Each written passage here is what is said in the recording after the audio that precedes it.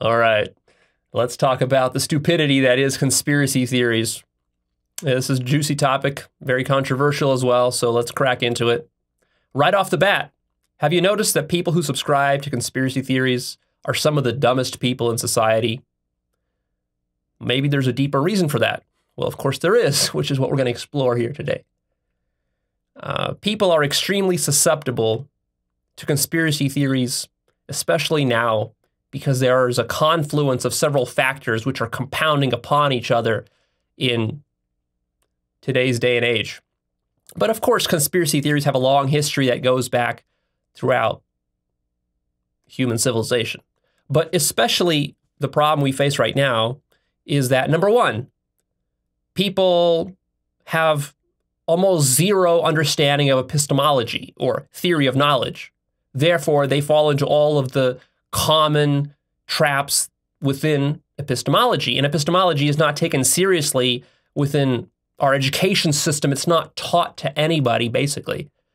And so therefore, even people who go to college and graduate college, they're still basically epistemologically ignorant people. And therefore, conspiracy theories, of course, are going to be prone to happen. The only way you can really avoid conspiracy theories is by having a solid grasp of how epistemology works, which is advanced, complicated stuff with many traps and pitfalls and potentials for delusion and self-deception. And that's one of my favorite topics to talk about is the deceptions of the human mind and epistemology. And I've talked about that a lot in the past, and we'll talk more about it here today. So that's one reason. A second reason is because of social media.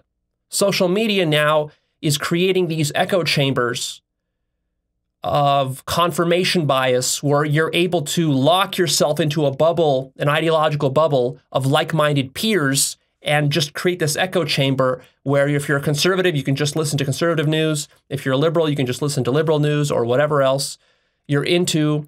If you're into conspiracy theories, you can find entire websites and radio shows and YouTube channels and Facebook groups that are just going to reinforce all of your suspicions and just feed you conspiracy theory after conspiracy theory. And that's actually another common trait of many conspiracy theorists is they don't just buy into one or two. Generally, if they buy into one, they're going to buy into a dozen or more.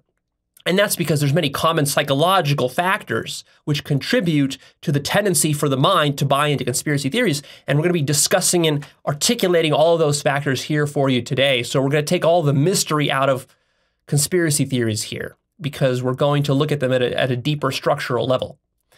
And social media platforms right now are still in the early stages. They're not well moderated. There's very little collective responsibility taken by the people who own these social media companies. It's mostly just whatever gets clicks, clickbait type topics, whatever earns the most money, whatever has the best advertising revenue. And a lot of that stuff tends to be conspiracy theories because they're very psychologically enticing and alluring and addictive even. So simply speaking, you can make a lot of money peddling conspiracy theories. Like people like Alex Jones have become multimillionaires doing this sort of stuff. Number three, the third reason why we're so susceptible these days is because we're in late stage capitalism. And there are several factors that come with this late stage capitalism which make conspiracy theories very alluring. One is that we have this sort of proliferation and freeing up the old mainstream narratives that used to exist at Spiral Dynamics Stage Blue. If you're not familiar with Spiral Dynamics, go check out my deep series on Spiral Dynamics. The old sort of Judeo-Christian or other sorts of mainstream ways of interpreting the world, these have been breaking down over the last 50 years, And as a result, there's a sort of a democratization of knowledge and information. And even mainstream news sources are now being questioned. And there's this proliferation of news and different points of view throughout social media and throughout the internet because of the rise of the internet. And so there's a lot more perspectives. In a sense, this is great. It's a democratization of the media space. This is great. But with it, especially when you combine that with late-stage capitalism, it creates a problem in that mostly in late-stage capitalism, all the players in this field, because they're treating this news as a business. They're treating the dissemination of information media is treated as a business. It's not treated as some higher purpose to make people more conscious or more educated. The purpose is simply making money or becoming successful or famous. And so that being one of the goals of late-stage capitalism, this sort of scramble to get the most money, the most clicks, the most views, what this means is that our collective education and intelligence as a society and civilization is for sale to the highest bidder. And so in a certain sense, the kind of the morality that used to be there within mainstream religious ways of interpreting reality, like within Christianity, within Islam and others, this morality, as problematic as it was, I'm not saying it was perfect, but it did serve a function. This morality has been breaking down. And now it's just all about the money. There's no higher purpose to media or to education anymore, in many cases.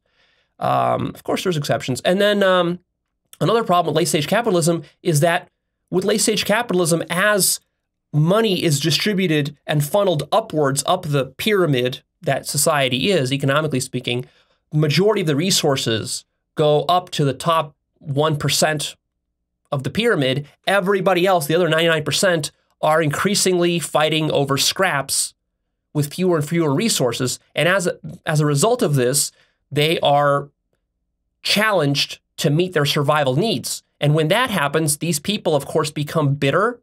They become angry. They become fearful. They're struggling just to pay their bills. They're stuck in wage slavery. This is very frustrating. It's exhausting. They're working multiple jobs, yet they're earning worse of a living than their parents did back in the 1950s or 60s or 70s. And they're not sure how to explain this.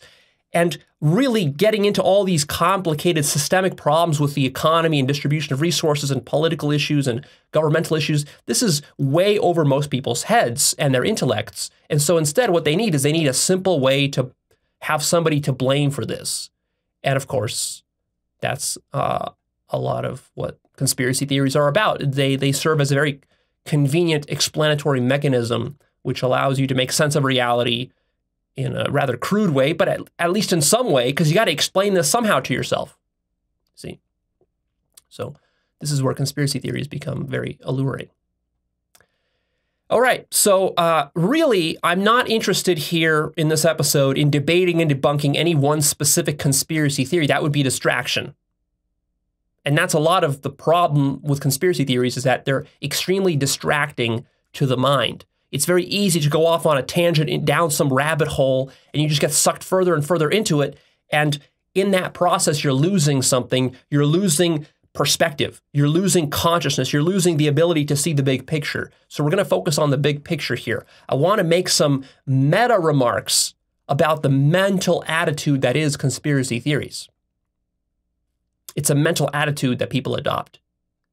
What matters here in this discussion is not the content of the conspiracy theories, but the structure. And for this, I refer you to my episode called Content versus Structure, where I explain this distinction. But basically, see, every conspiracy theory has a similar structure, but different content. The conspiracy theory might be about aliens, or it might be about assassinations or murder, or it might be about war, or it might be about some genocide or some racist thing. But the structure of all of that is very, very similar. So what we want to do is we don't want to get stuck on the content. We want to look at the structure. This is what I mean by going meta. You rise above and you look down from a higher elevation perspective to see what's really going on. Otherwise, we get lost in the trees and we don't see the forest, so to speak. So the content of conspiracy theories varies wildly, but it's largely irrelevant. It doesn't really matter whether aliens are plotting to take over the planet or Jews are plotting to take over the planet, or it's it's the socialists and the Marxists who are plotting to take over the planet, or maybe they're all combined together. It doesn't matter. That's not the important thing. The important thing is how your mind is thinking about reality and why you're getting drawn to these sorts of narratives and ways of explaining reality in the first place. It's the structure which is very problematic epistemically and politically, and that's what we'll be looking into. A conspiracy theory basically is a projection of an ignorant ego mind. The more ignorant the ego mind is, the more proud and righteous and convinced it feels of its theories and speculations about reality.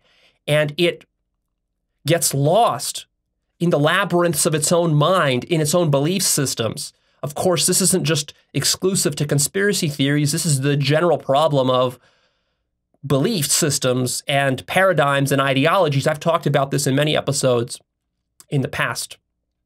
And so we're building upon that, and we're going to be bringing in those old episodes that you've hopefully watched and connecting some of these dots related to conspiracy theories, how it all comes together. See, people have a very difficult time distinguishing between their direct experience and their belief systems. They tend to conflate those two. And then they start to buy into these belief systems more and more and more. They get so convinced of it, they literally are unable to distinguish anymore between a belief system and reality itself, or their direct experience of it. And this becomes very problematic because this can lead into all sorts of toxic ideologies, cult-like behavior, religious fanaticism. And of course, this is not just limited to religion.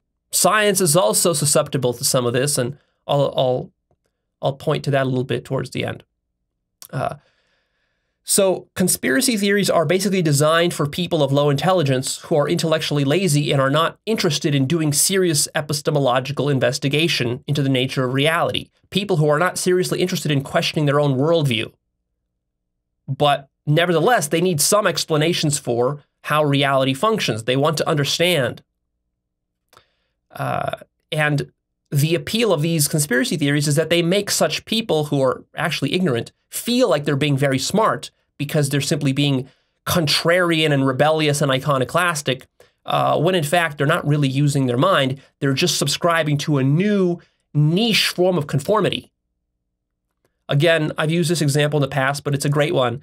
It's this example of, in high school, you have all the kids who are sort of conforming, and then you always have that little group of kids, that little clique of goths or punks or whoever, who are off doing their own thing, and they think to themselves that they're not conforming. And then they have this sort of philosophy about, well, I'm anti-conformist. But in that philosophy, they're all conforming together in the sort of anti-conformist way. And so even though on the level of content, it might seem like, well, they're not conformist, but on the level of structure, they are conformist because they're just conforming to some different content, some punk content or some emo or some goth content or whatever it is. So let's ground this discussion by actually articulating specifically what some of these conspiracy theories are. So we're not just talking about abstractions. So I'm going to run down a list of very common conspiracy theories. You can find this on Wikipedia and you can delve into them deeper. But again, I want to caution you not to waste your time too much going into this stuff, because you could spend the rest of your life lost chasing down conspiracy theories. You see, the problem with that is that it robs you of time and energy that you could be using for other higher consciousness purposes. All right, so here are some examples. Of course, the flat earthers, people who believe the earth is flat, and that there's some sort of government conspiracy by NASA and others to keep us from knowing that the earth is flat. Why? Why would NASA and others want to lie to us? All these scientists in the world want to lie to us about the roundness of the earth. I've spent probably quite a bit of time looking into these flat earthers and what they actually believe. I still don't really understand why this conspiracy theory would be of any benefit to anybody. Like, it seems to have no practical import or implications. But anyways, they believe it. You can find many videos online on YouTube and so forth of these flat earthers arguing about the flat earth. In fact, I commonly get comments anytime I talk about the earth as being round in one of my episodes. Just, off the top of my head, I'll just say, well, the earth is round, as I'm talking about some other topic. And I'll usually always get at least one or two folks down in the comment section telling me how dumb I am for how establishment I am for buying into the roundness of the earth. It's like, Leo, you talk about enlightenment, you're supposed to be awake in all this, but yet you think the earth is round. How dumb are you? So, yeah, that's funny.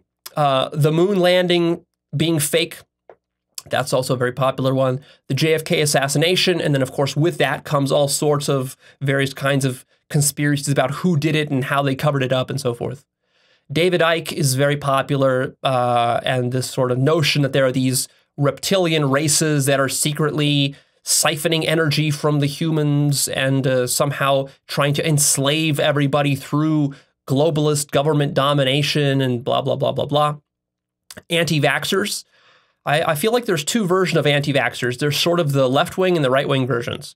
The left-wing version is sort of opposing vaccines on the grounds that they're not organic and healthy, that they contain heavy metals, that they might cause autism, and yeah, there's probably some truth to that.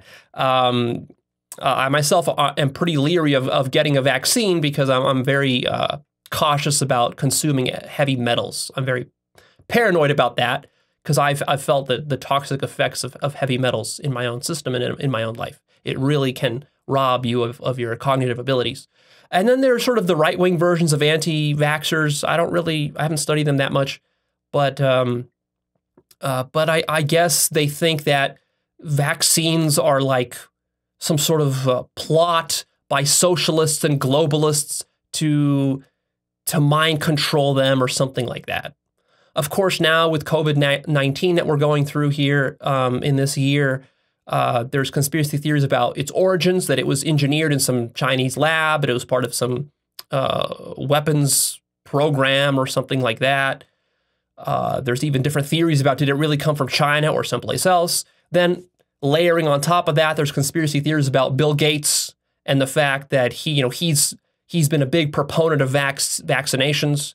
He in fact warned about the possibility of coronavirus in a famous TED Talk some years before it happened, and so people say, oh well, that means he wants to put microchips into vaccines, and then this is a form of mind control. This is the elites trying to control us, and Bill Gates, he's the symbol of the elites because he's one of the richest people in the world and all of this. The reality is that, and people will say that, oh, Bill Gates has invested, he stands to gain billions of dollars from selling the coronavirus vaccine with the microchip inside of it, and that's why he's doing it. I always find this so silly because, in fact, Bill Gates gives away billions of dollars. He's not making billions of dollars. He's giving away billions of dollars, and he's not profiting off of these vaccines. That's not. It's just absurd. Can you imagine when you have as much money as Bill Gates? He has like $80 billion or something like that, maybe more at this point. And he's pledged to give most of it away. He's basically spending the rest of his life giving it away. But can you imagine having $80 billion and then being like, you know what, I need a scheme to make even more money? It's like, no, man, Bill Gates has enough money for anything he could possibly want. He already has purchased. Right? So he doesn't need a scheme. He doesn't need to waste the last 10 or 20 years of his life coming up with some microchip vaccine scheme in order to earn an extra $20 billion or whatever, because it would do absolutely nothing for him. He's already got all the money he wants. He's just giving back to the world at this point. But, people like to blame elites, so this is how they do it. Of course, there's the famous Pizzagate conspiracy theories. Now, these pedophile ring conspiracy theories, especially with the death of Jeffrey Epstein, this just fuels and pours fire on these theories. And actually, it's been getting worse and worse. I was hoping that they would be just like a fad that passes. It really got started with Pizzagate maybe four 4 years ago or so. But it seems with Jeffrey Epstein, it just kind of gets worse and worse and worse and worse. And of course, now we have QAnon, which is a very toxic, problematic conspiracy theory, which says that there's a cabal of socialist, globalist, satanic, blood-drinking, devil-worshipping pedophiles who want to take over the United States government and the world, and that Donald Trump is the one who is heroically and valiantly defending us against this. It's crazy stuff, but hey, it's popular. Then there's, of course, the old classic conspiracy theory of the Jewish elites running the world, bankers and so forth. This has been popular for centuries. It's got a bit of a resurgence now with the rise of Trump and Trumpism, but it was also popular in Nazi Germany with Hitler and so on. Usually the Jews and the communists are in league together to take over the world in some way. There's the Illuminati, the New World Order. The term globalism, globalists, is very commonly used, very thoughtlessly, mindlessly used without thinking about what globalism really means. George Soros as being part of this, another conspiracy theory. George Soros as being the funder of many progressive movements, when in fact he isn't. A very common conspiracy theory that right-wingers fall into. Of course, the 9/11 inside job conspiracy theory. It seems like it died down in recent years as we get further away from 9/11, but it used to be quite popular. You can find documentaries on it and so forth. Chemtrails, another one made popular by Alex Jones, I believe. False flag terrorist attacks, also something that Alex Jones is notorious for. He says that the Sandy Hook school shootings in America were a false flag operation, and then he claims that many others were false flag operations. Of course, he's actually been sued by the Sandy Hook victims, the family members and the parents and so forth, and he's had to retract that since, but he's very shameless about how he does that. Any kind of other deep state conspiracy theories are very popular these days, part of QAnon or other, unrelated to QAnon deep state conspiracy theories. This idea that there's a coup, that the deep state is planning against Donald Trump, the FBI, the CIA. They don't like Donald Trump because he's trying to out them for their pedophilia or whatever, and for their satanic worship at the FBI, and that this is the deep state. There's that. Obama birtherism, started by Trump and his lackeys, and still basically continue to this day, and has various other sorts of incarnations now with Kamala Harris as vice president. There's now a birtherism movement on her, basically saying that, well, is she really a U.S. citizen, and was she really born in America?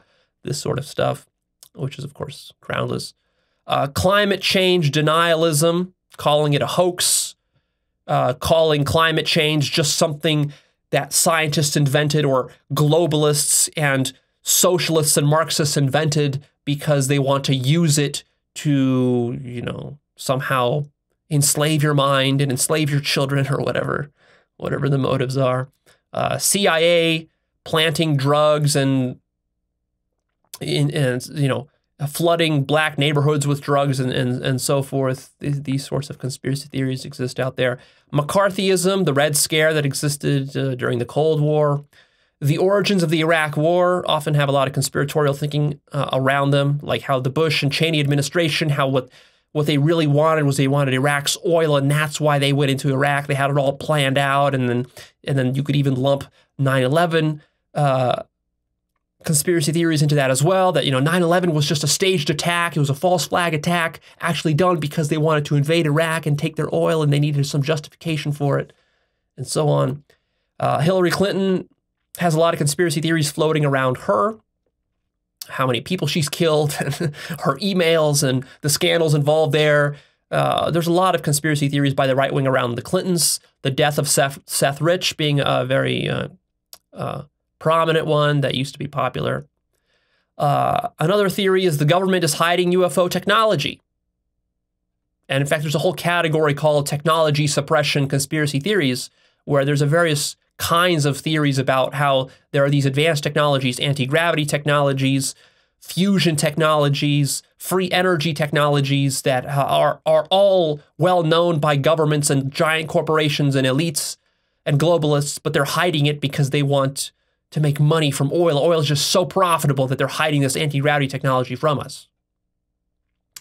White genocide is a conspiracy theory. Is sort of a backlash reaction against against the sort of progressive accusations of racism and segregation and other sorts of racist policies that have been promoted in America for the last 100 years. And so white genocide is this idea that actually now, because the whites were, racists and segregationists to the blacks and to the browns for all this time. Now, the blacks and the browns, they want to get together with the socialists and they want to do a genocide of the white people. They want to take it over. That's why we got immigrants coming over the border, pouring through. We got hordes coming through, and we've got these caravans of immigrants. That's because, George Soros is funding all this because he wants to create this white genocide. Cultural Marxism, this term popularized recently by Jordan Peterson and his ilk and parts of the right wing. This actually, even though Jordan Peterson talks about cultural Marxism, he never mentions to you that cultural Marxism literally is a conspiracy theory that dates back to like the 1940s or 50s, something like that. I don't remember all the details off my head. You can actually go to Wikipedia and type in cultural Marxism, you'll get a whole page describing the conspiracy theory of cultural Marxism. It's actually sort of this anti-Semitic conspiracy theory that was basically concocted during the Cold War, during the Red Scare and so forth, which tried to combine like the scary elements of racism and anti-Semiticism with anti-communist and anti-Marxist sort of pro-capitalist philosophies, sort of combine them together into this idea of cultural Marxism. This idea that they're trying to sneak socialism and Marxism in through our universities and institutions, that this is just like some sort of plot to do this. Another common conspiracy theory is the sort of whole Second Amendment. They want to take your guns away. Obama wants to take your guns. Every liberal wants to take your guns. And they're just looking for some excuse. And that, in fact, the Sandy Hook shooting, that was just a false flag operation because they needed that. They need all these school shootings in order to take your guns away as justification, because otherwise the people won't stand for it. And this is all just the government's way of trying to defang the people so that we couldn't stand up against a tyrannical government who wants to, take us over. Big Brother wants to take away your guns. This one's very popular amongst gun fanatics. It's part of the whole gun culture. They need some way to justify having guns and why you should have a whole arsenal in your basement. Freemasonry is another common conspiracy theory. Fluoridation of water. Water and the fluoride, other chemicals that the government puts into your fluoride in order to, I don't know what, make you dumber, make you more sheep-like, make you subservient to Big Brother. Now, of course, there is fluoride in the water. Don't get me wrong. Government does put fluoride in your water, but the question is, why did they do it? Did they do it because they want to control your mind, or do they do it simply because it actually, there's some evidence that it's helpful for fighting tooth decay? Dentists use fluoride. Toothpaste has fluoride in it for those reasons. Now, of course, I'm not saying it's healthy. I'm not saying it's good. Personally, I use fluoride-free toothpaste, and I run my water through filters to remove all the fluoride and other stuff from it. And if I go to the dentist and he wants to put fluoride in my mouth, I'll tell him no, because I understand the toxic potentials of these chemicals, and I'd rather use more organic, natural stuff. I think it's healthier. You don't want fluoride in your brain and so forth. But do I think the government is doing it on purpose because it wants to hurt people? No, I think it's just the government doesn't have some sort of higher consciousness conception of, eating organic foods and eating healthy foods. Other conspiracy theories include, recently we've had these fires on the West Coast in California and in Oregon. And right-wingers have been spreading these conspiracy theories that Antifa has been setting these fires. Actually, Joe Rogan recently got into trouble because he was spreading some of these conspiracy theories. He had to actually issue a retraction and an apology.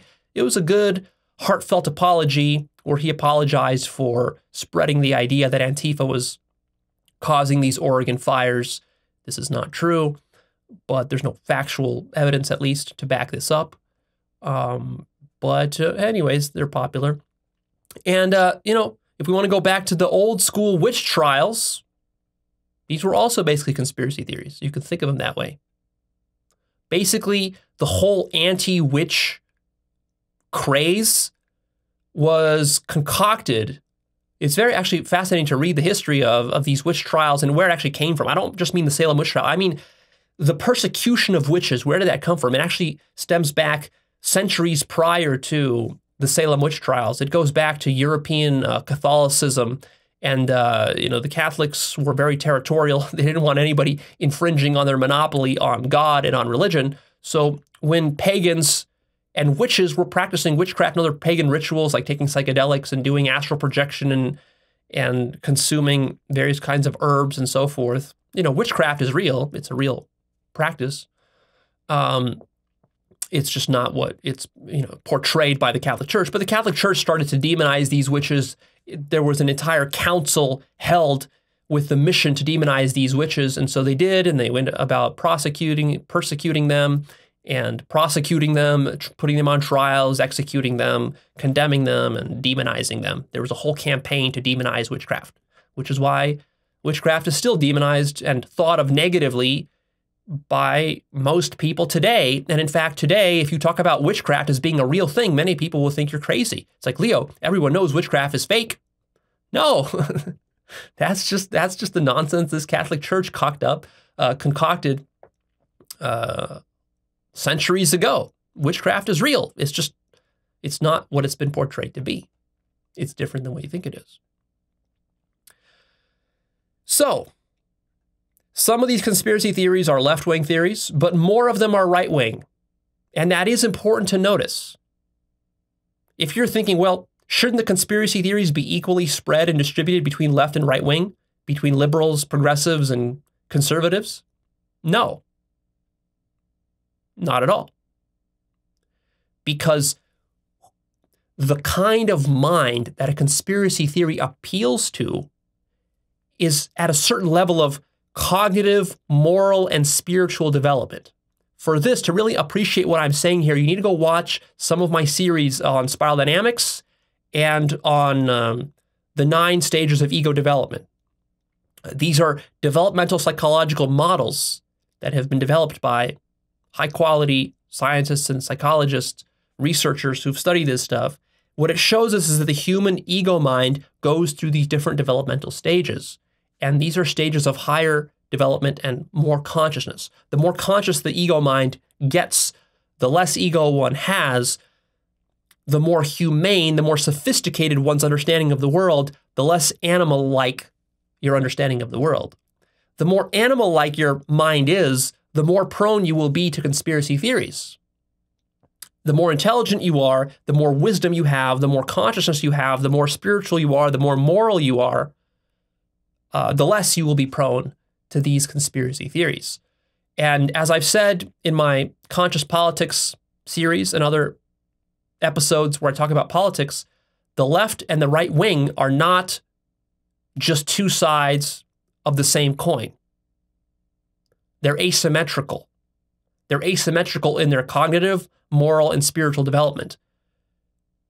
Right-wingers and conservatives don't like to hear this, but the fact is that overall, and there's of course exceptions, overall, generally speaking, very generally speaking, in the big picture sense, liberals and conservatives and progressives are more conscious and more cognitively and morally developed and more mature than conservatives and right-wingers. And the more conservative you are, the more right-wing you are, the more fanatical you are about your right-wing conservative beliefs, the lower your cognitive and moral and spiritual development, and the more prone you are to conspiracy theories. Now, that doesn't mean that liberals are perfect and that progressives are immune from all problems. They're not, and they can also fall into some conspiracy theories. All right, so don't misunderstand what I'm saying here. I'm trying to be objective. The problem in trying to explain this to a conservative or to a right-winger mindset is that if you have that kind of belief system, you're so stuck in it that if you hear what I'm saying here, it's going to feel like a personal attack upon your belief systems. And it's going to feel like, Leo, you're just being some left-wing biased shill here. You're just hiding your own biases. I'm not hiding my own biases. Yes, I have a left-wing bias in the sense that I value consciousness, selflessness, and truth. And it's not the case that those things are equally divided between the left and the right. The right values consciousness, selflessness, and truth less so than the left. Again, there are many exceptions, and that does not mean that the left is perfect, but this is what it is. Now, you might also be thinking here, but Leo, aren't you just being a shill here for the establishment? You've mentioned all these conspiracy theories, but hey, I thought some of these are true.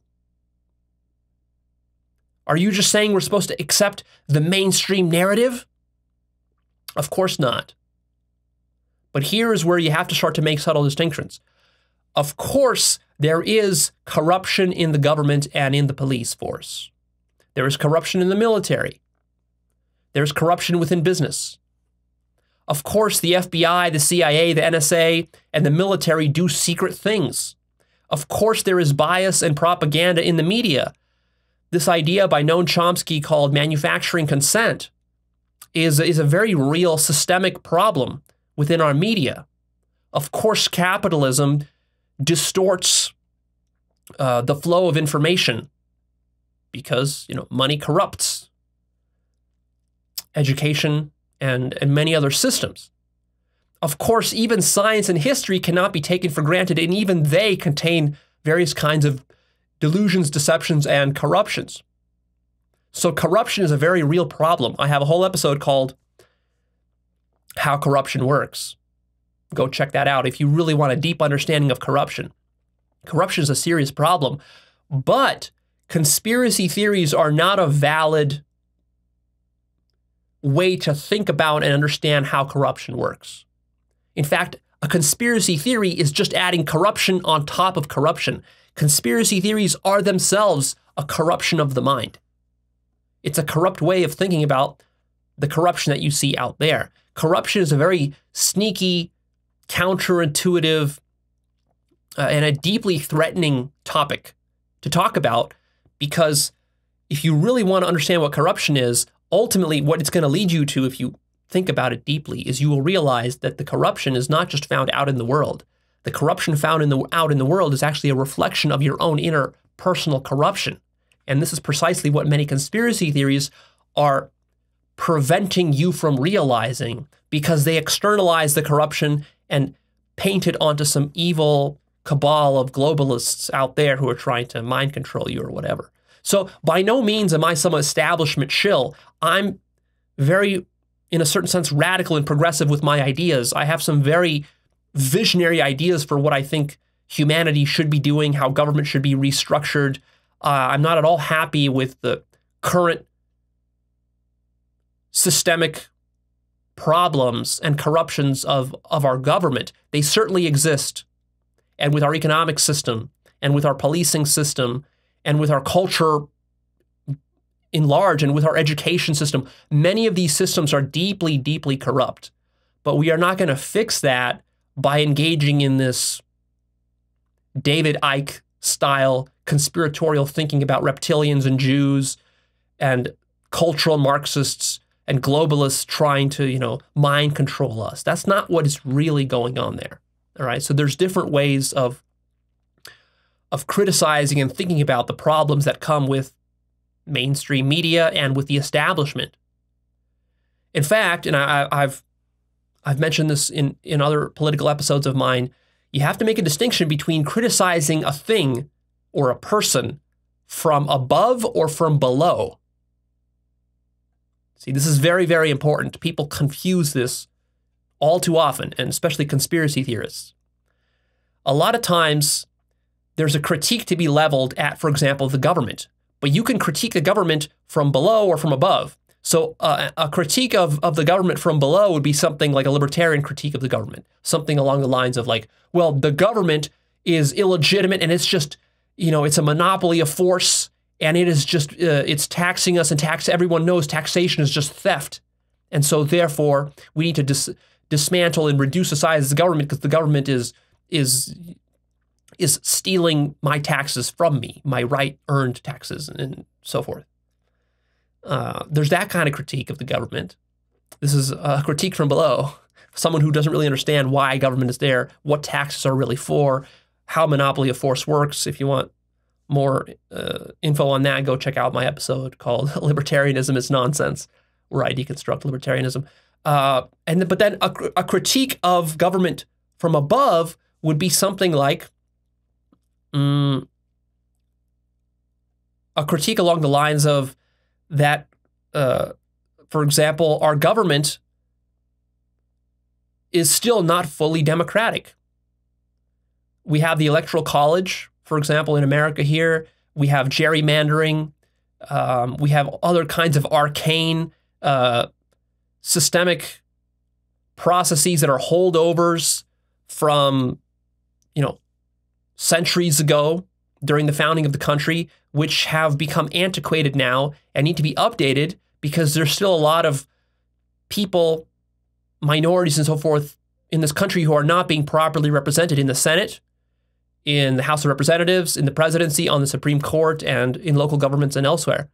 For example, Puerto Rico doesn't have representation in the Senate because it's not officially a U.S. state, even though it has to abide by U.S. law in many cases, which is determined by the Senate in many cases. And also Washington, D.C. doesn't have representation in Washington, D.C. Kind of an ironic, strange loop how that works. But so there's a case to be made, for example, for making Washington, D.C. a state, or even making like a territory like Guam a state, or let them become independent if they want to, right? So this would be a sort of a critique of our current system from above. It's from above because what we're actually recognizing here is that there's certain blind spots and unconscious areas, selfish ways, unjust ways in which we're treating people with our current system. See. So yeah, it's fine to be anti-establishment, but make sure you're being anti-establishment from above and not from below. I notice a lot of YouTube channels and YouTubers and other political commentators and pundits and so forth who are critical of the establishment, but from below and not from above. It's sort of a stupid critique rather than a highly conscious systemic critique. Now you might be wondering, but Leo, what about all the conspiracy theories that came true? Aren't you ignoring those very conveniently here? What about Watergate, Iran-Contra, the Iraq War, the Gulf of Tonkin, the CIA involvement in Cuba and staging coups in South America? How about the CIA involvement in Iran and recently in, Venezuela? NSA spying programs. How about the Project MK Ultra, the CIA mind control program, which is documented to have some legitimacy to it? How about COINTELPRO, where the US government went after communists and socialists and various kinds of radicals and hippies and blacks and other minorities and so forth, gays and whatever else, because the government had a sort of conservative right-wing bent to it, and they perceived those as all being a threat to established power. Famously, Nixon famously basically started the drug war specifically in order to persecute his political opponents, which he thought of as the blacks, the hippies, the gays, the psychedelic users, the weed smokers, and that's why the drug war was basically started. And you could actually find documented quotes. I have posted these quotes on my blog in the past. You can go look for those if you want. So so it is true that sometimes people do shady or evil shit. That's true. Sometimes the government does abuse its power and behaves in selfish ways. but this is not the same thing as a conspiracy theory. You need to distinguish between a conspiracy and a conspiracy theory. These are different things. And we'll get into in a minute here what that distinction really is. You see, many times when you argue with conspiracy theorists, they will cite some of these legitimate conspiracies that happened as evidence for the fact that, you know, some crazy other conspiracy theory that they believe in, like reptilians or globalists or, you know, Jews or whatever taking over the world, that could also be true. You know, if the Gulf of Tonkin incident was true, if NSA spying was true, if the CIA staged some sort of coup in South America, if the CIA did some COINTELPRO thing or whatever, and if we started the Iraq War for some suspicious reasons, you know, there were no weapons of mass destruction, that was a lie, and it seems like, you know, Dick Cheney knew that it was a lie or whatever. If that is true, then surely some of these other ones must be true as well. And that's exactly how sneaky the mind gets when it starts to deceive itself. So really, of course, conspiracy theories are just a breed of self-deception. I have a whole series, 3-part series on self-deception. Go check it out. Self-Deceptions Part 1 and 2 and 3, which explain a lot of this and will dovetail nicely with this material here. But what you have to understand about the nature of falsehood and deception is that it's never unalloyed, unabashed, pure 100% falsehood. The way the devil deceives you is by sprinkling falsehood into kernels of truth. The best falsehoods, they conflate falsehood with truth such that the two are alloyed together and very difficult to disentangle, such that it becomes very convincing, you see. And when a naive mind that isn't very educated and isn't very sophisticated gets to hear the entire alloy here together, where, like, for example, you create some sort of documentary which will alloy together little bits and, you know, sprinkles of truth with a whole pile of bullshit and mixes them together so perfectly that your mind just completely buys into it and it can't distinguish the truth from the falsehood. This is how a conspiracy theory is truly spread. It's not just pure lies. See, naive people think that, well, if it's a lie, it must all be a lie. No. If it was all a lie, obviously you would reject it. That's the easy case. The difficult case that you have to really contemplate and take seriously is that the things that you're being fed are not pure falsehoods, but they aren't truth either. They're somewhere in the middle. They're perverted, twisted, partial versions of the truth. That's what a conspiracy theory really is. So if we take a look at something like Pizzagate, if I say Pizzagate is a conspiracy theory and it's bullshit, people will say, who are into the theory, they will say, Leo, but what about those emails that I read? And what about the fact that, you know, there really was this pizza parlor or whatever in Washington, D.C., and it really had some sort of symbols on its menu, and it really did connect with this and with that and with this, and it's all connected together, and here's how it is. Like, you're ignoring all that evidence. Yeah, well, all of those individual pieces might have some truth to them. I'm not denying that there might have been a pizza parlor. I'm not denying there might have been some email about something somewhere, you know, in the Podesta emails, in the Clinton emails. I'm not denying that there might have been some symbol on some menu somewhere. But that doesn't mean that when you connect all those things together, it means what you think it means, what your conspiracy theory alleges happened in that pizza parlor, you see.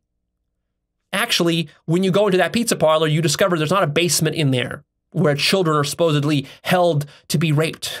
There's no basement at all, right? But see, the way the mind works is that it cherry picks information and it combines little bits of truth with overly exaggerated narratives, and then it comes up with this story, which is very, very difficult to debunk once it's been lodged into somebody's mind. See? Because once it's in your mind, it's stuck in there.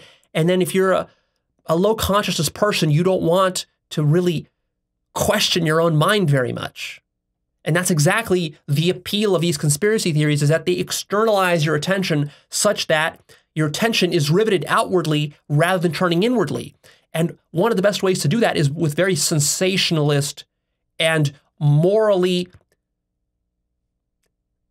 stimulating bits within the theory. So this is why pedophilia is so popular as a conspiracy theory. Because, see, basically it's a form of demonization. So what is the most evil thing you can think of in the world? Well, many people would say it's the abuse of children, the sexual abuse of children, right? And yeah, it's a very problematic thing when it happens. And I'm not denying it happens. Of course it happens. And see, one of the things conspiracy theorists will say to me is something like, oh, Leo, but you're denying pedophilia. No, I'm not. Of course pedophilia happens. Nobody is denying that. The problem, though, is the kind of narratives that you spin about pedophilia and who you call a pedophile without any kind of serious evidence. You see, so the appeal of pedophilia is especially strong with the right wing, because what you can do is you can reject somebody else's worldview simply by calling them a pedophile, and then what that does is that removes you of the responsibility of actually, for example, going and reading some Karl Marx, or trying to actually have a conversation with a socialist to understand what the socialists' ideas are about how to restructure the economy, or to maybe consider the possibility that Hillary Clinton is not this evil person that you think she is. I mean, maybe she's not the greatest person in the world, but, you know, is she a pedophile? Is she a pedophile enabler? I doubt it. You see, but if you really hate Hillary Clinton and you need some reason to hate her, or you really hate socialism and you don't want to study it, or you really hate Marxism, or you really, you know, hate some person or some group of people, the easiest way to smear them and to remove responsibility from trying to understand their point of view is to call them pedophiles, to spin up some sort of narrative for how they're enabling pedophilia. Because when you do that, there's an immediate gut level reaction of like, oh my God, that person is so horrible that I can't even listen to them. The only thing they deserve is imprisonment or death or something like this. See? Now again, that doesn't mean there aren't pedophiles. Of course there are. But one of the most toxic and pernicious conspiracy theories that is very popular these days is this idea that elites are somehow extra pedophiles. It's like all the elites are the pedophiles.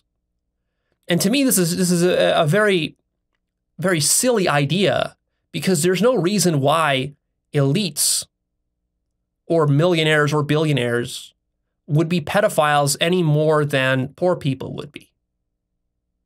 So my question to you, if you're buying into these pedophile conspiracy theories, is why aren't you going after the poor pedophiles?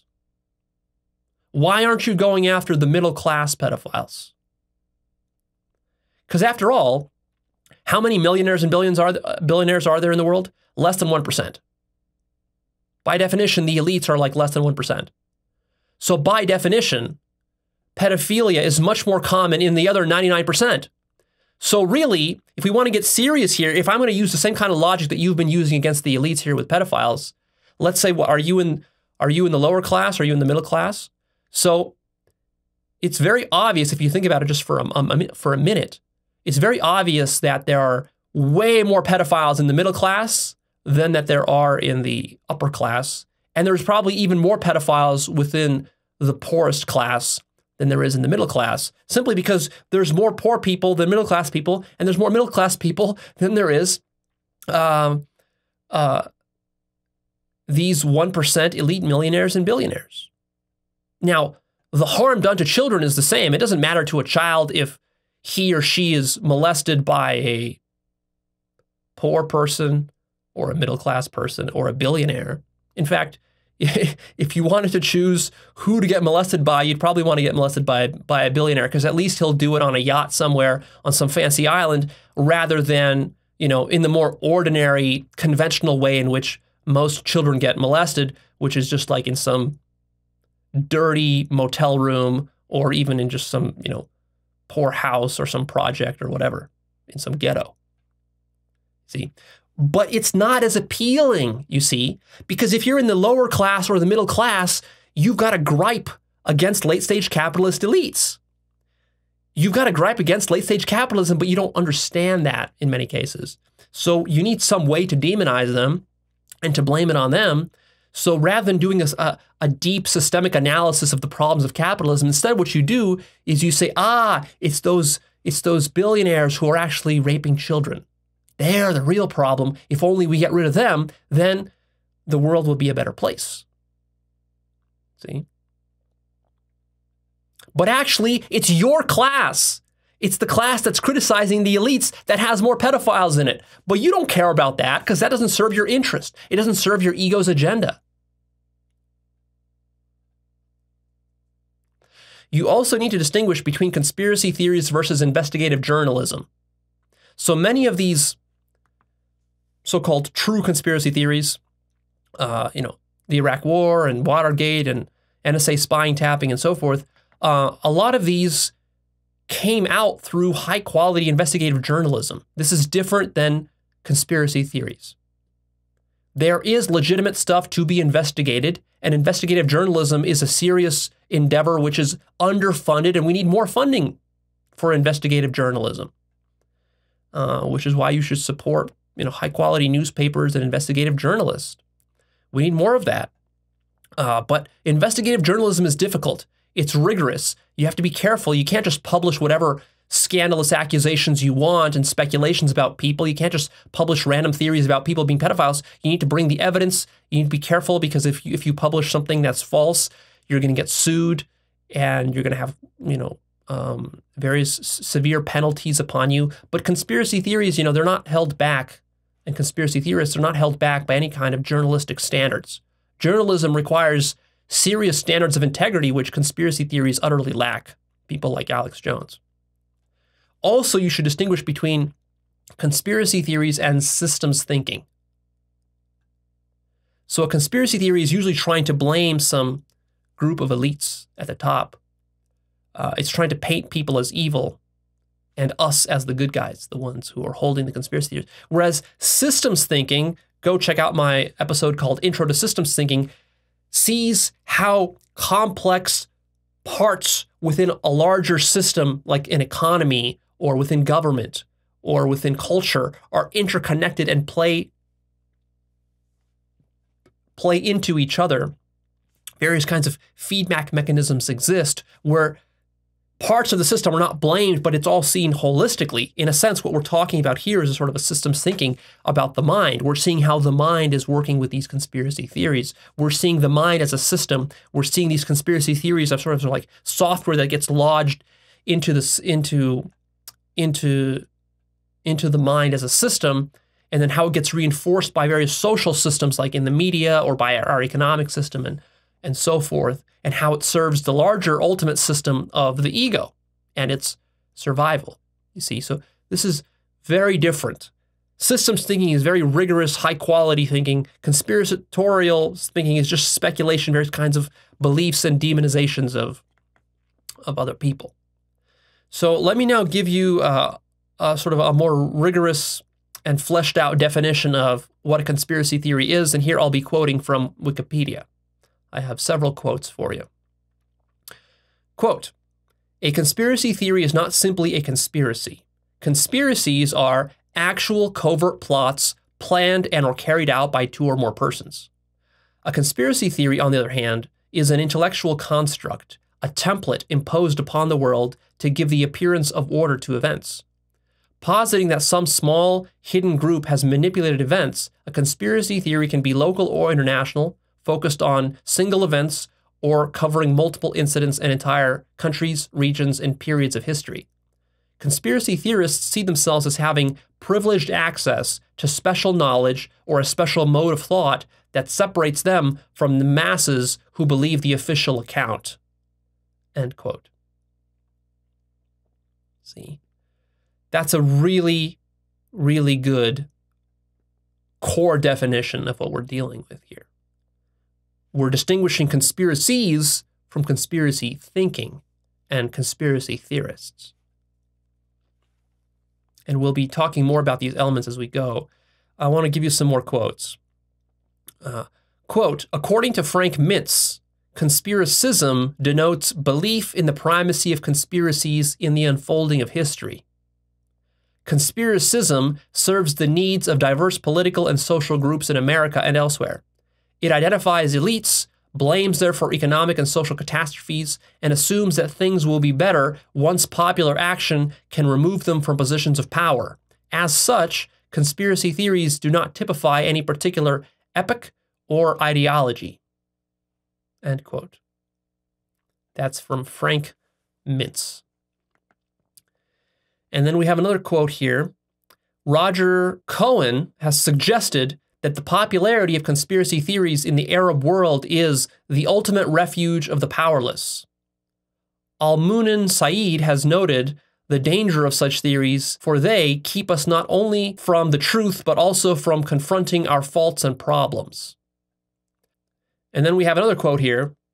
Quote, conspiracism is a particular narrative form of scapegoating that frames demonized enemies as part of a vast insidious plot against the common good, while it valorizes the scapegoater as a hero for sounding the alarm. End quote. That's by Burlett and Lyons.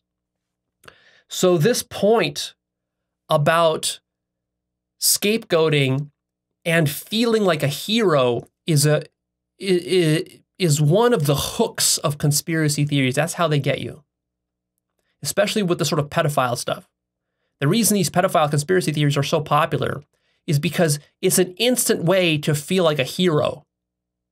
You see, if I'm just an ordinary guy going about my ordinary life, I have no sense of purpose, no sense of meaning. I'm going to my lame Starbucks 9-to-5 job. I'm grinding it out there. Then I'm coming home. I got nothing really to do with my life.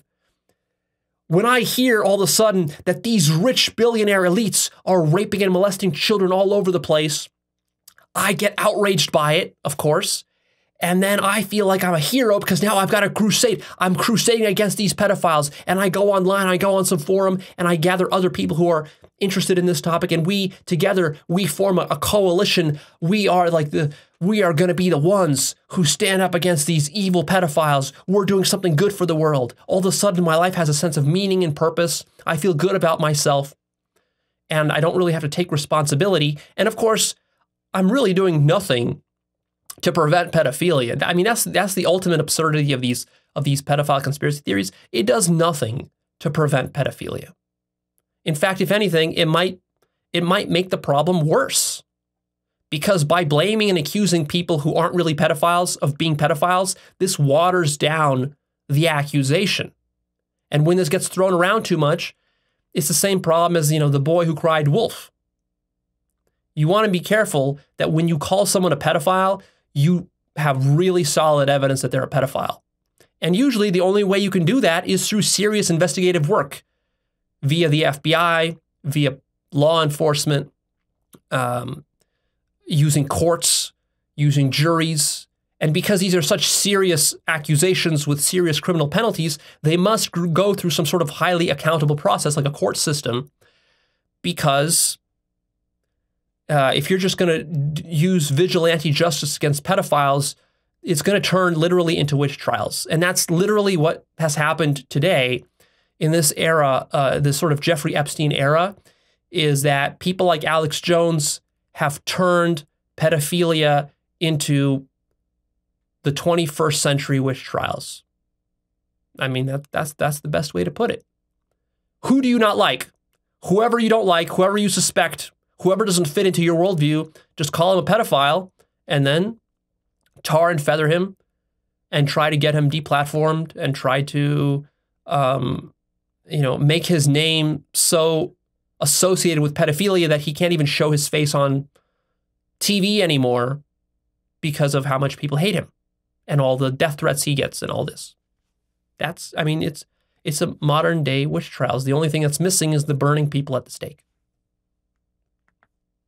Now, again, that doesn't mean there aren't real pedophiles out there. There are, but the proper way to deal with that is through classic law enforcement. And if you're really concerned about catching pedophiles and preventing that, then I suggest you become civilly active and you don't go out there and just demonize people, but that you actually start to research the problem of pedophilia. Why does it exist? Why are people pedophiles? Can they be reformed? How do you change them? And increase funding for law enforcement. Pay more taxes. You see, the irony is that right-wingers are the ones who love to call people pedophiles the most. But then when it comes to actually properly funding the government with taxes, they want to cut taxes. They don't want to fund all these government agencies which are responsible for looking after child abuse. For example, one of the funniest things about this QAnon conspiracy theory is that they like to say, well, Trump is the one who is saving us from the pedophiles. Oh, yeah? Well, then how come the Trump administration has actually severely cut funding for government agencies that are responsible for looking after child sex trafficking? How come the Trump administration does not support international organizations which are interested and devoted to researching and preventing problems with child sex trafficking? The Trump administration has no interest in this. They have no interest in serious policy solutions to any of these problems. They're just using this to rile people up, you see. And that's a lot of what the right wing is engaged in with this particular toxic form of conspiracy theory. I have another quote for you here. Last one from Wikipedia. Quote, "A conspiracy theory is an explanation for an event or a situation that involves a conspiracy by sinister and powerful groups, often political in motivation, when other explanations are more probable." End quote.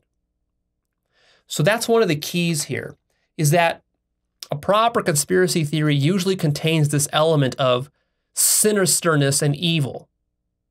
There's some evil group of people planning to do something evil. And what this does is this creates a separation between us versus them.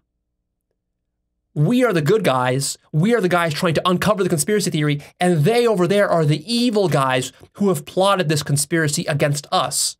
It sets up this dynamic. It's implicit in conspiracy theories. The reality, though, is that when your intellect becomes sophisticated, when your consciousness grows, what you realize is that nobody is in control of reality, and nobody is in control of society. Society is a headless system with no single individual or group of individuals in control of anything. There is no way in which an individual can control the government. There is no way in which a couple of corporations can control the world or even American politics. These systems are way too complex and way too distributed, and there's so many countervailing forces that really every element, every actor in this system that we might call the government, or we might call our society, or human civilization as a whole, there are many actors, there are many agents with different survival agendas. Of course, these survival agendas cause people to behave in selfish ways. Sometimes this selfishness gets expressed in very evil-seeming ways, in criminal ways and so forth. And of course, we should go after and prosecute those criminals, and we have a whole system devoted to that, of course. It's been there for thousands of years, but nobody is in control of these systems. There's not one single judge or president or CEO or billionaire or millionaire or a group of Jews or a group of reptilians or a group of anybody that controls this. And the reason that is because the majority of these agents are deeply unconscious. They don't know what they're doing. They're behaving on pure survival instincts. Even the millionaires and billionaires, even the bankers, even the elites, even the presidents, they're not conscious. They don't really know what they're doing. Now, can they come up with a plot here and there to do something nefarious? Of course they can. Sure, the CIA could come up with some plot to depose some dictator or whoever somewhere. Yeah, they could do that.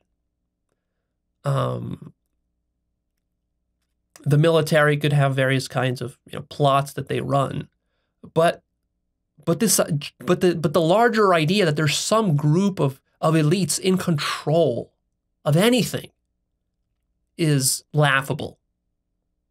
Nobody is in control of anything. That's the miracle of existence and of human civilization. It's a completely out of control system. You couldn't control it if you wanted to. There's no evil Bond villain that is going to dominate the world. It's impossible. It's literally impossible. Because no one human could do it, and no small group of people could do it, because every group of people, you see, if there was some secret cabal of reptilians and Jews and globalists and communists and socialists all working together to dominate the world, those people themselves would not be able to get along. All of the problems that we face in the macro scale within society at large, where we can't get along with each other because we're all different actors with different survival agendas and we have different biases and different perspectives on the world, such that it's impossible for us all to agree on almost anything. Well, likewise, if you had a cabal of reptilians and so forth, they would all be fighting with each other as well. This idea that they're just it's like this evil mastermind group where they perfectly know what they're doing and they're all in agreement about what the plan is. It's just silly. Because if you have that group, you're going to have some other group that wants to do something else. You're going to have more and more groups. You're going to have hundreds of groups. All these groups will have different agendas and want different things. Some groups will want money. Some groups will want to have sex with children. Some groups will want to dominate the world. Some group will want, freedom and love and peace and happiness. And all these groups will fight with each other. And that's what society is. That's not a conspiracy. That's society. That's civilization. That's human history. It's been that way since the very beginning for thousands of years. No one's in control. What we call evil does not come from truly conscious, malicious intent. It comes from unconsciousness, selfishness, and ignorance. Not some evil, powerful overlords. The reason we're focusing on this topic of evil so much here is because I think one of the core functions of conspiracy theories is that they help a naive human mind understand why evil exists. This is a deep and powerful question, but most human minds don't think about evil deeply. They don't want to think about evil deeply. They want some sort of easy answer to the problem of evil. And the way they answer that is, it's the cultural Marxists, it's the Jews, it's the reptilians, it's the globalists or something like that. When in fact, the true problem of evil is that evil is within. Evil is a projection of your own mind. For more on that, go check out my episode called What is the Devil?, where I explain to you how evil really works. But most people don't want to admit that they're the devil, which is why conspiracy theories are so useful. So there's no serious risk that you should be worried about that the world will be dominated by some small secret cabal of anybody. It's just not going to happen. That's not how our system works. So there's a general principle that I want to explain to you of the mind. And this is the principle that the mind hates confusion and not knowing. The ego mind wants to know. The ego mind needs to make sense of its environment. This is fundamental. You've been doing this since you've been born. You do it so effectively, so seamlessly, so smoothly that most of us don't even understand that we're doing it. It'll take you many years to understand that your mind is spinning narratives to make sense of reality. So, when you're not conscious of this, you go about the process willy-nilly, flying by the seat of your pants, and you fall into very many traps. Reality is so complex that most minds cannot handle the complexity of reality. So instead, what the mind does is the mind fabricates comfortable stories, gross oversimplifications and exaggerations and perverted distortions of reality. And it confuses these perverted maps and distortions for reality itself. Most minds are unable to explain why evil and selfishness exists in the world. Most minds are desperately struggling for meaning. and are deathly afraid of meaninglessness, of nihilism. And most minds lack any kind of introspection or taking of responsibility for one's own meaning-making process or one's worldview. This worldview is just absorbed by osmosis from the culture you happen to grow up in. And so, given all of that, it becomes much easier for the mind to simply concoct a conspiracy theory than to deeply question reality or its own worldview. See, I could admit that I don't know anything. I could admit that I'm ignorant. I could admit that I might be tricking myself with my own mind. But that would mean I would have to spend years and decades reading books and contemplating, racking my own mind, introspecting inwards, questioning myself, doubting my culture, doubting all of the things that were taught to me in school by my religion, by my teachers, by my pastors, by my family, by my friends. I could question all that and go through that whole decade-long process. But that would involve a lot of emotional labor. It would be very difficult. It would be very time-consuming. It would cause me a lot of uncertainty and inner turmoil as I reflect inwards and I discover difficult things and delusions within my own mind. And I discover just how little I understand reality. I could do that, or I could take the easy route. What's the easy route? Hey, it's the globalists, they're pedophiles, they're responsible for the reason that I am stuck in this dead-end job, the reason I'm a wage slave, and the reason that I pay too much in taxes, and the reason that government is so fucked up. Wow, look how simple that is.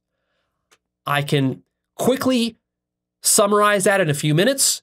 I can provide all sorts of evidence to confirm that it's true, if I'm not too picky about things. And it's very emotional. I can get pissed off about it. I can create a crusade around it. Like, okay, yeah, now let's rally around this and let's go get those globalists and pedophiles and so forth. See? And I don't have to do any serious inner work. There's no emotional labor. There's no difficulty of taking responsibility. I don't have to look inside to see that I'm the devil, that I create evil, that I myself have various kinds of shadow elements and dark sides to me, and that I also have sexual perversions, as many people do, and sexual repressions and things like this. And I've done bad stuff in my life as well. See, taking responsibility for that is very challenging. That takes a mature adult mind to do that. That takes seriousness. That takes a commitment to truth, self-honesty, and there's no immediate payoff for it. You're not going to earn a lot of money doing that. You're not going to become famous doing that.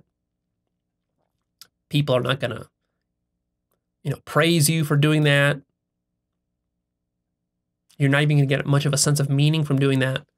Whereas, if you go with this pedophile conspiracy theory, bam, instant sense of meaning, instant purpose. The world seems fully explained. There's no more questions. I don't have to admit that I don't know anything anymore. Now I know everything. There's no more confusion. Perfect. That's what the mind wanted. The mind hates confusion. The mind hates not knowing. And so there you are.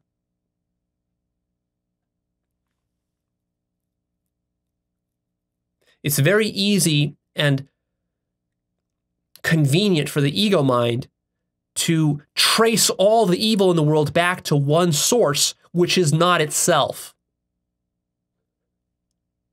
And of course, as you should expect,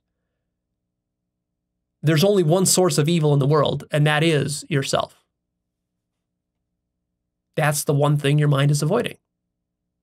That's what all conspiracy theories are basically avoiding, is the realization that the only source of evil in the world is your own self. That's what you're in denial about fundamentally. And that's why you come up with all these distractions and you blame all these other people out there, because otherwise you'd have to get to work on all the evil that's within, all the selfishness that's within, all the ignorance that's within. Conspiracy theories also allow you to feel superior, morally superior to all those other evil, brainwashed people out there who are part of the conspiracy or believing in the official narrative. See? Once you get a hold of something like, oh, yeah, I understand how the pedophiles are taking over the world. Once you get that sort of belief system in your mind, you start to feel special. You start to feel morally righteous, like, oh yeah, I'm so good. But that's exactly how the devil tricks you. When you start to feel like you're good and that others are evil, that's exactly what then will get you to not reflect on your own actions. And it's the lack of reflection on your own selfish actions, which literally is the cause of all the evil in the world. Again, I explain that in a lot more detail in my episode about what is the devil. Spoiler alert, you're the devil. Not some pedophile, not Jeffrey Epstein, not whoever, not even Donald Trump. You're the devil. The only problem in the world is you. And that's exactly the last thing that you want to hear. So you're very busy denying it. You've invented very sophisticated, highly elaborate and intelligent mechanisms for denying it, but you're not conscious of these mechanisms. So these conspiracy theories become a natural outlet for an ignorant and closed mind. So here's my fundamental problem with conspiracy theories. I've identified 6 core problems. Problem number 1, they promote a fundamentally wrong view of reality and consciousness. This view of duality, that there is us versus them, that there's a separation between my enemies and me, the good guys and the bad guys, and of course I'm the good guy, everyone else is the bad guy. Between the criminals and the law-abiding people, between the elites and the non-elites, between the billionaires and the ordinary folk like me.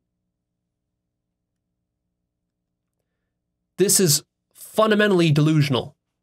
Reality, the ultimate truth is that reality is one. Reality is non-dual. Everything is interconnected. There's no separation between anything. Any evil I see out in the world is really a projection of my own mind. And everything I see in the world is just literally myself. Now, this is a deep point that I can't really fully go into here. To really understand what that means, you're going to have to go see my episodes about non-duality and awakening and other advanced spiritual concepts that explain this oneness. But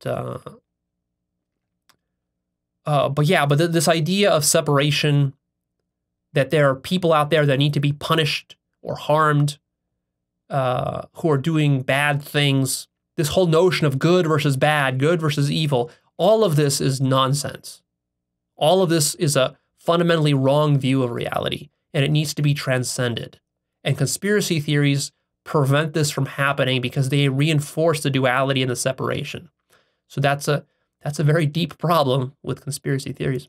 Problem number 2 is that they lead to a general outlook of suspicion, judgment, and blaming of others. This is a very toxic attitude to take towards life. If there are problems in the world, take responsibility for those problems and try to improve the world, rather than sitting on the internet, judging, blaming, criticizing, and doing this sort of stuff. You're not actually helping the world in this way. You would be much more helpful to actually go commit yourself to doing some sort of passionate thing, some sort of artistic pursuit, or some sort of business that you would actually provide massive value to the world through, following on your life purpose, rather than just doubling down on your suspicions and building resentment. That's what these conspiracy theories do. Problem number 3. Conspiratorial thinking doesn't actually lead to a root solution to any of these problems. Nothing is solved. If we really want to improve society, and that's, I propose, what all of us really deeply want, is to improve society, what we need is to actually tackle the challenging root problems that haven't yet been solved. They haven't been solved because they're difficult. they're complex, they're counterintuitive, and they require innovative, creative solutions that we haven't thought of yet. This requires serious intellectual effort to find solutions to these problems. We need to do science, we need to do research, we need to read, we need to study, we need to test different things, we need to split test the different solutions and find which ones work better. This is like a scientific, methodical endeavor. See, we need real policy solutions, not just blaming people.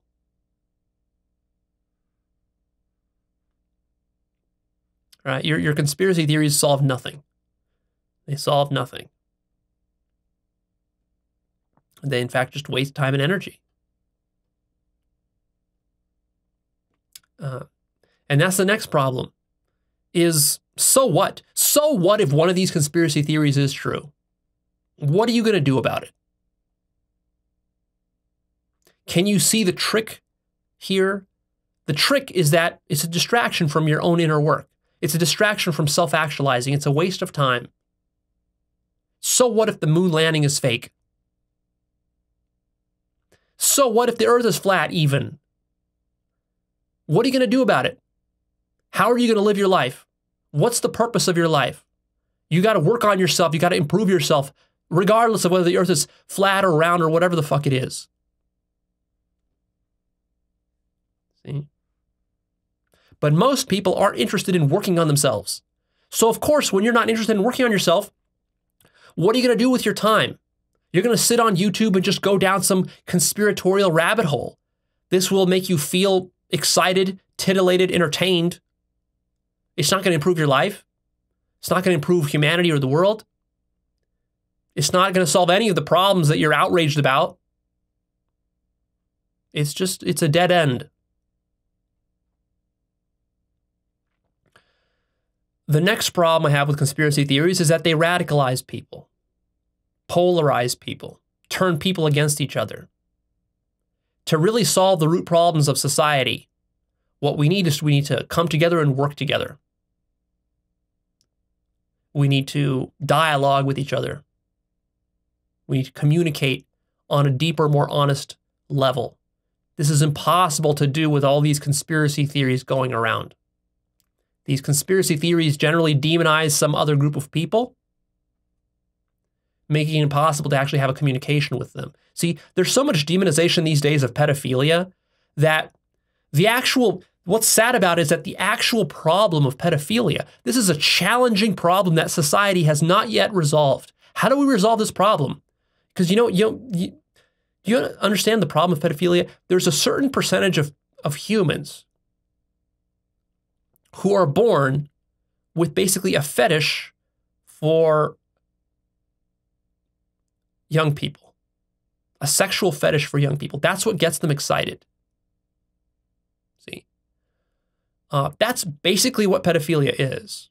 Now, I'm not saying pedophilia is innocent. It's not. It can cause a lot of harm to children, and it can be very exploitative and abusive to children. So it's very problematic. But it's not so simple as just demonizing the pedophile, right? Because, like, look, think of it. If you really want to understand pedophilia, think of it this way. You have some sort of sexual preferences, I assume. Like, you like women with big boobs, or you like men with a certain kind of chest, or you like abs, or, you like this kind of hair, or you like feet, or, you like doggy style, or you like missionary position, or, whatever gets you turned on, whatever kind of porn you watch. You enjoy that, right? I mean, you really enjoy it. You don't just enjoy it a little bit, you really enjoy it. And it's very difficult for you to just repress your sexual cravings.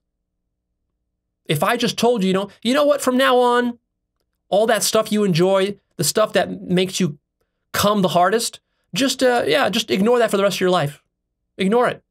Just pretend it's not real. In fact, your sexual preferences are evil and criminal. What would you do? You see, you wouldn't be able to repress those cravings and desires even if you wanted to. There's no way you would do it. You can't do it. Sexual craving is too powerful of a force to simply repress it or deny it externally through some authority figure by criminalizing it, for example. If you criminalize anal sex, people will still have anal sex. Now, the problem with pedophilia is uniquely challenging because it's possible to have anal sex where both parties are interested in doing it and there's no harm done to either party. Now, it's almost impossible to have sex with a child without harming the child and to have it consensual. So this is a deep challenge for society, you see, because some percentage of humans will always be born with a preference for having sex with young humans. I don't know what it is, maybe 0.5% of the population, 0.25% of the population, maybe it's 0.001% of the population. I don't know what it is. You see, and just criminalizing that behavior is not going to solve it. Because those, you know from your own experience, sexually, how powerful the sex drive is. Imagine if you were born with a sexual craving, because you don't control your sexual cravings. You didn't decide one day like, oh, well, I'm going to be sexually attracted to women, or I'm going to be sexually attracted to feet, or I'm going to be sexually attracted to hair, or to muscles, or to abs, or to boobs, or whatever. You didn't decide this. Imagine if one day you were born, let's say you would reincarnate.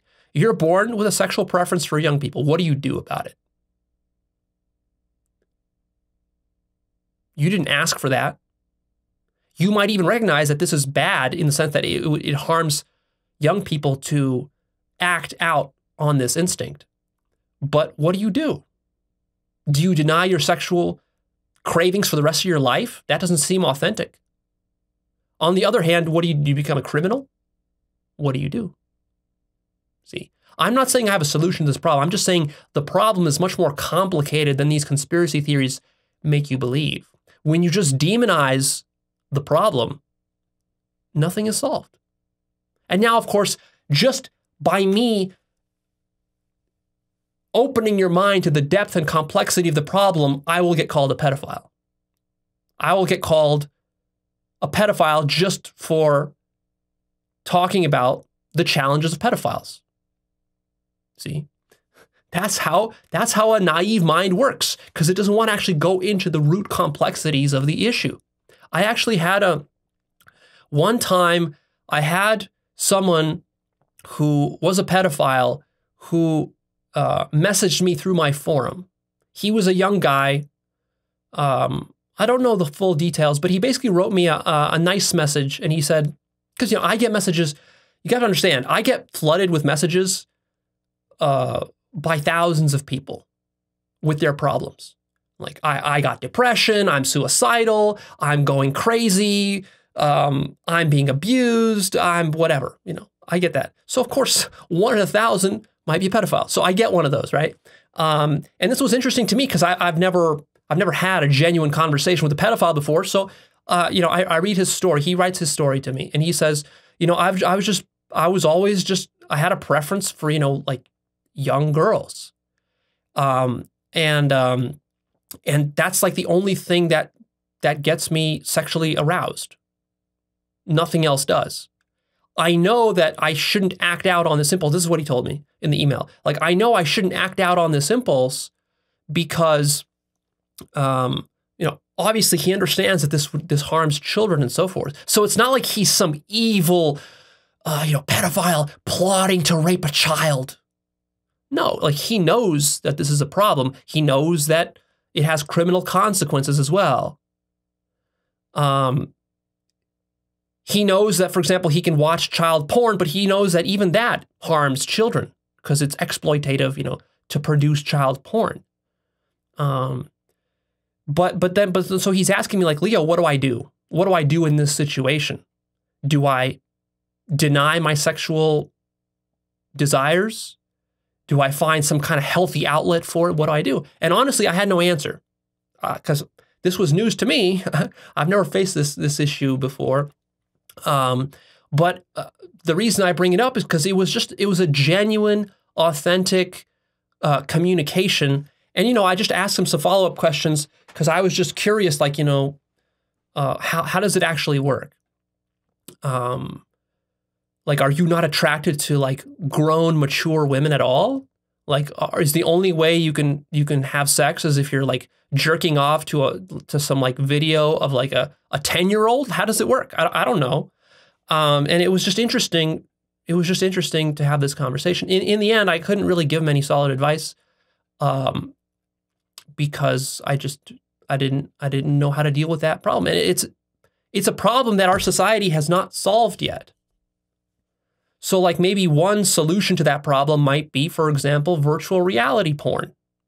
Maybe we could create virtual child porn, which doesn't involve the harming of any children, which you could disseminate to these pedophiles, and then they would have a healthy outlet for their cravings. Now, even me just saying that, people say, "Oh, Leo, but you're endorsing child porn now." No, see, it's just we're dealing with the complexity of the problem. You see, when you understand how powerful the sexual cravings are from your own personal experience, you'll understand that you're not going to be able to repress those for the rest of your life. You need some sort of healthy outlet for it. So, of course, obviously, we don't want to exploit children and harm children, but at the same time, we need to somehow do something with these pedophiles other than just locking them in jail. Now, if you say, "Well, Leo, why don't we just lock them all in jail or kill them all?"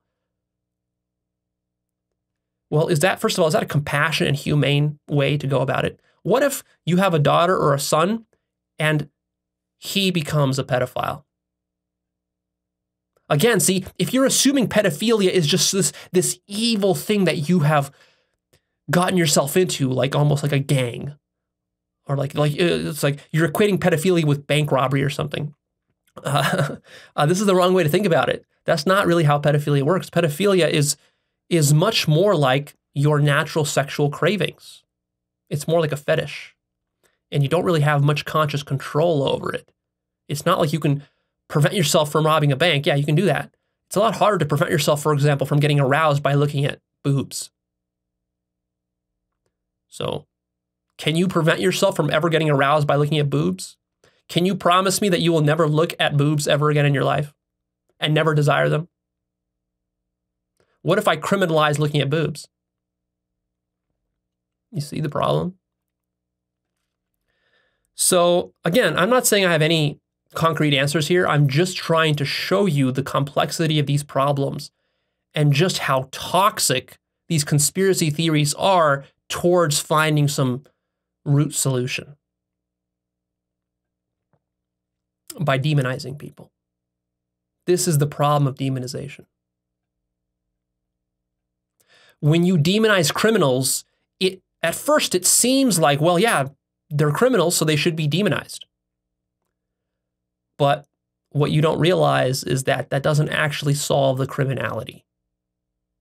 If you really had compassion, you would want to find a solution to prevent those criminals from acting out their criminal impulses in the first place, which might mean changing our economic system.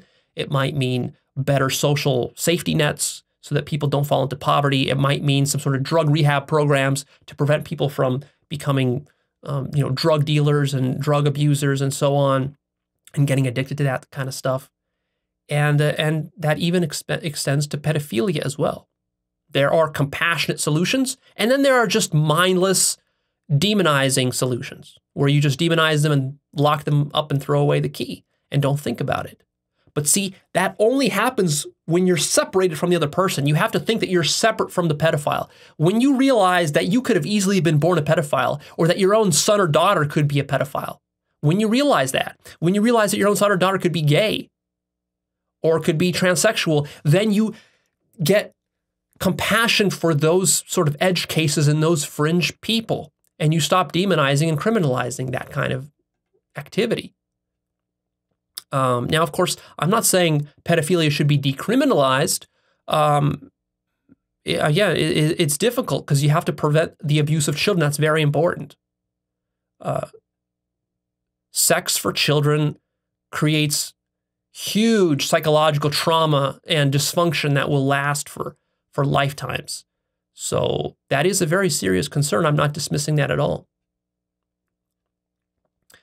And we got a little off track there. And then the final, my final fundamental problem with conspiracy theories is that they decrease meaningful civil engagement. So rather than actually going out there and engaging in politics in a healthy manner, it just turns into like a partisan food fight and demonization of others, which is not productive. Conspiracy theories are a subset of ideological thinking. Conspiracy theories correlate with hyper-nationalism, religious fundamentalism, and racism because all of these come from the same general levels of cognitive and moral development. Spiral dynamics, tier 1 cognition, the lower stages. Conspiracy theories exist and are found more and more at the lower levels of consciousness. And these theories appeal to lower and lower caliber people. Folks like Alex Jones, Donald Trump. So why are conspiracy theories on the rise now with Donald Trump and Trumpism? Why does Donald Trump love to promote conspiracy theorists and conspiracy theories? Because he has no standards for truth. And because he himself is roughly spiral dynamic stage red, he's not very high on the spiral. He doesn't have a high level of moral or cognitive or spiritual development. So of course, conspiracy theories are so appealing to him because he can use them to manipulate large groups of people into getting his selfish needs met. So of course he's going to rely on conspiracy theories. And Alex Jones does the same stuff. He's also roughly a spiral dynamic stage red, and he's built an entire multi-million-dollar empire pitching various kinds of conspiracy theories, and people lap that shit up. People roughly at his level lap it up, and people roughly at Trump's level lap it up. And in America and around the world, we still have a large chunk of the population, not a majority, but still a significant chunk of the population who is roughly at stage red or stage blue, which finds that kind of stuff very appealing. Maybe 20 or 30% of the population will find that stuff appealing, which is where Trump's most hardcore base support comes from. Conspiracy theories are a survival mechanism of the ego mind. They confirm the ego mind's initial paranoias and fears. In previous episodes, my spiritual episodes, I've talked about how basically your life and reality is a tug of war between fear and love. The more conscious you are, the more loving you are. The less conscious you are, the more selfish you are, the more fearful you are. And this is sort of the axis by which your entire life gets determined, is how fearful or how loving are you. So the more fearful, the more selfish, the less consciousness you have, the more you're going to be prone to conspiratorial thinking because it feeds into your paranoia. Conspiracy theories also involve a lot of circular reasoning. They're self-justifying bubbles of belief systems.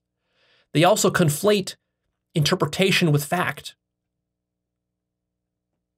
A conspiracy theorist doesn't distinguish very well between the facts of a case and then his interpretation on it, because it's not just that you're getting the raw facts. You're never just getting the raw facts. You're taking those facts, the ego mind is interpreting those facts, spinning a story and a narrative out of it, and it's that narrative that you have to be very careful of. It's that interpretive process which is corrupted by conspiracy theories. Of course, conspiracy theories are projection, classic psychological projection, which externalizes personally undesirable characteristics and evil onto others. So whatever shadow elements you have, you project that out onto the world.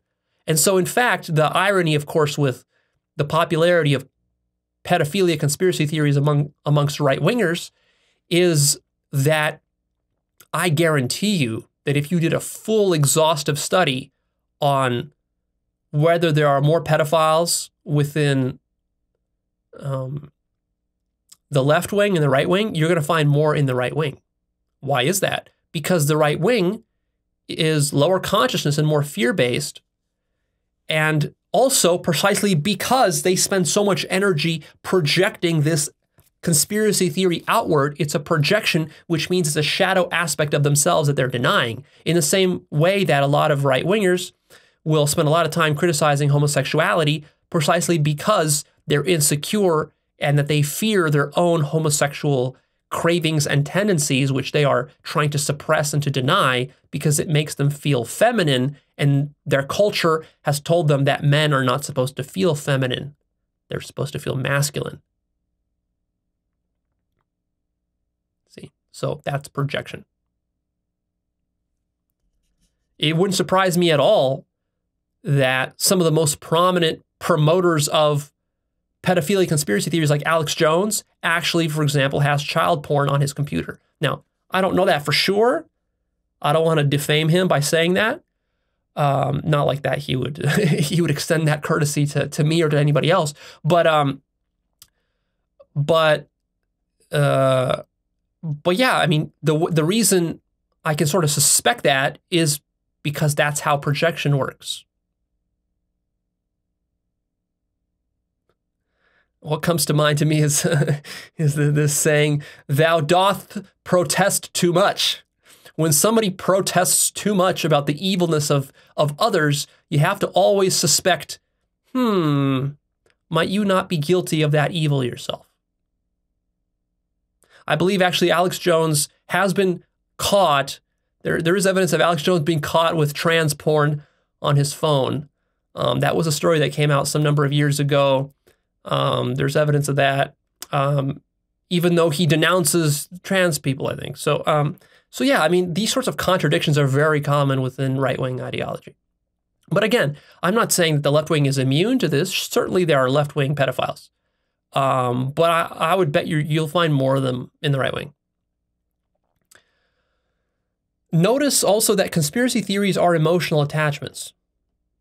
There's nothing factual or objective about conspiracy theories. They're emotional attachments. You can feel that emotional attachment within you if you are a conspiracy theorist, if you're going to be introspecting and being very self-honest. There's an emotional payoff that you get from buying into these conspiracy theories. They're very emotionally satisfying if you feel powerless.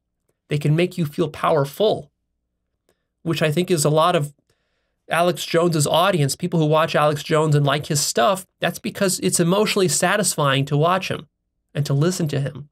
You listen to him every day, it drips on your mind, and then it creates this feeling of empowerment, like, yeah, we're in all this together against the evil globalists and the chi-coms and, and the pedophiles.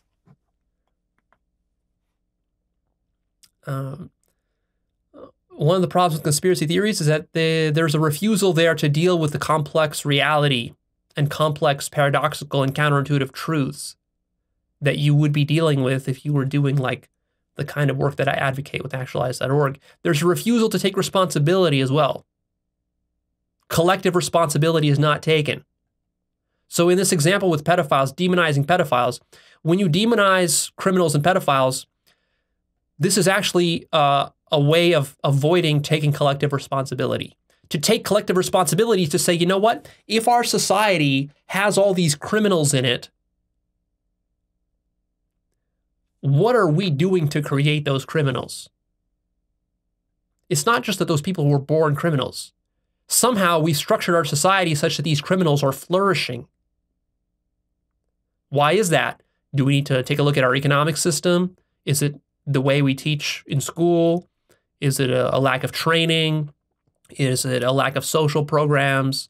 Is it capitalism? What is it? See?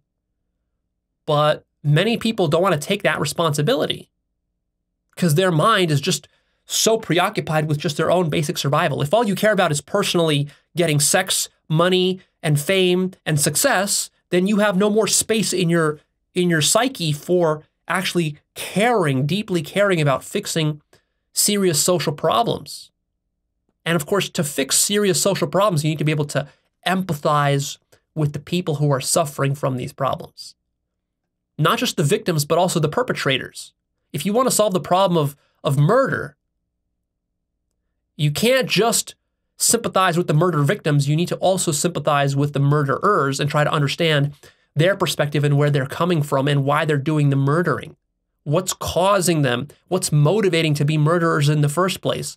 Is it the chemicals in the water? Is it the lack of healthy food? Is it the lack of proper parenting and education and healthcare? And what kind of systems could we create to make that less of an issue? You see, that's where the real problems are solved. Conspiracy theories are also a misuse of skepticism. Skepticism is easily weaponized by the naive ego mind. I have a whole episode about this called True versus False Skepticism. Go check that out, where I talk about the way that the skepticism is often misused and abused. The true function of skepticism is to turn the skepticism inwards on your own selfishness and devilry and your own worldview. So the problem with the false skeptic is that the skeptic will be skeptical of all of his enemies and opponents, but he will not be skeptical of his own mind and his own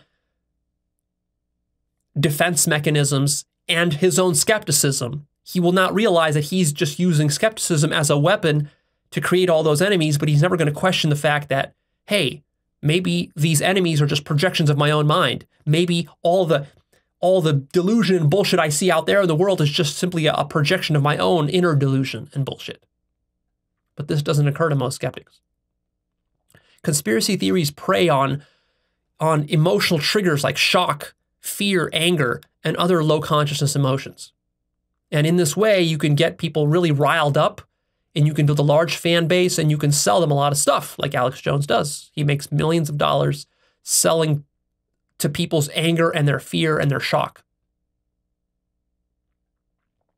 Of course, conspiracy theorists lack a lot of intellectual integrity and honesty. They're not charitable, usually.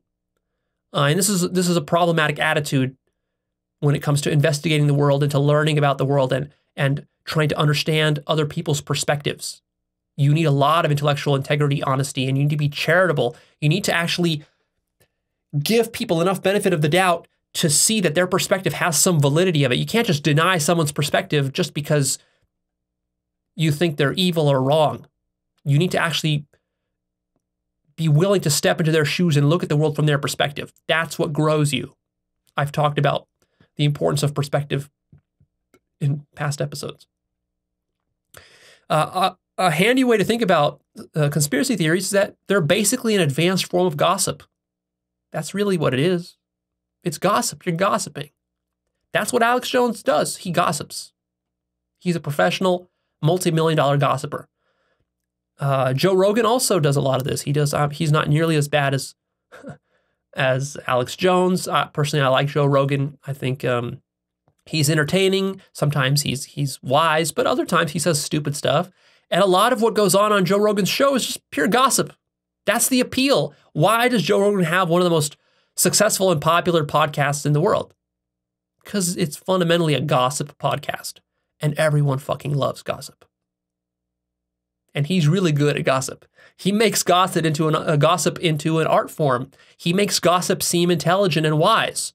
Sometimes it is, but a lot of times it's just really stupid stuff. And I'm not saying anything bad about Joe Rogan here. It's just like there is a room for gossip in the world, but you just have to understand the limitations of it. You can't take it too seriously. Of course, conspiracy theories reinforce closed-mindedness, dogma, and selfishness. They're used to mobilize crowds. This is how Trump uses these conspiracy theories. So see, some devil like Trump will come along and will try to exploit these conspiracy theories and try to use them for his own personal power, success, wealth, and advantage. Conspiracy theories also increase with decreased political efficacy. So as you feel more and more disillusioned with the electoral political system, and you think that democracy is failing and that your voice is not being heard and that the government isn't working properly, the more you distrust the government, the more you distrust corporations and elites, the more you distrust fellow humans and other groups of people, the more prone you are to conspiracy theories. The worse your life is, the more problems you have, the more abused you were as a child, the more trauma you have, the more you struggle with money, the more you struggle with your job, the more you struggle with your religion and faith, rather, the more susceptible you will be to conspiracy theories, because all of that weakens your mind. And then when your mind is weak, it needs something to make it feel good. And that's when the conspiracy theory comes in. That's when a cult comes in and ensnares your mind. But be careful. I am noticing this trend that's very popular these days of railing against the elites, whether it's through a conspiracy theory or not through a conspiracy theory. See, there's sort of a gradual slippery slope. You start by just railing at the elites, hating the establishment and mainstream media, questioning it. And then slowly as you do that, at first it's not a conspiracy theory. You might have some legitimate grievances about corruption in government and so forth. And maybe you see some problem with billionaires, hoarding money. Okay, that's legitimate. But then see, that takes you down the slippery slope, and then you go slipperier and slipperier down towards the bottom of the barrel, where you get into some of this really toxic conspiratorial stuff. And then you start to hate elites. You start to distrust them. You start to hate millionaires and billionaires and rich people and all this. You develop a whole ideology around it, and this becomes very toxic and problematic. Remember, you can criticize the status quo, but make sure you're criticizing it from above, from a position of consciousness, not from below, not as an emotional reaction, not as some sort of needy activity, as some sort of emotional attachment that you are clinging to because some other part of your life isn't going the way that you want to, and because you're failing to take responsibility for improving your own life.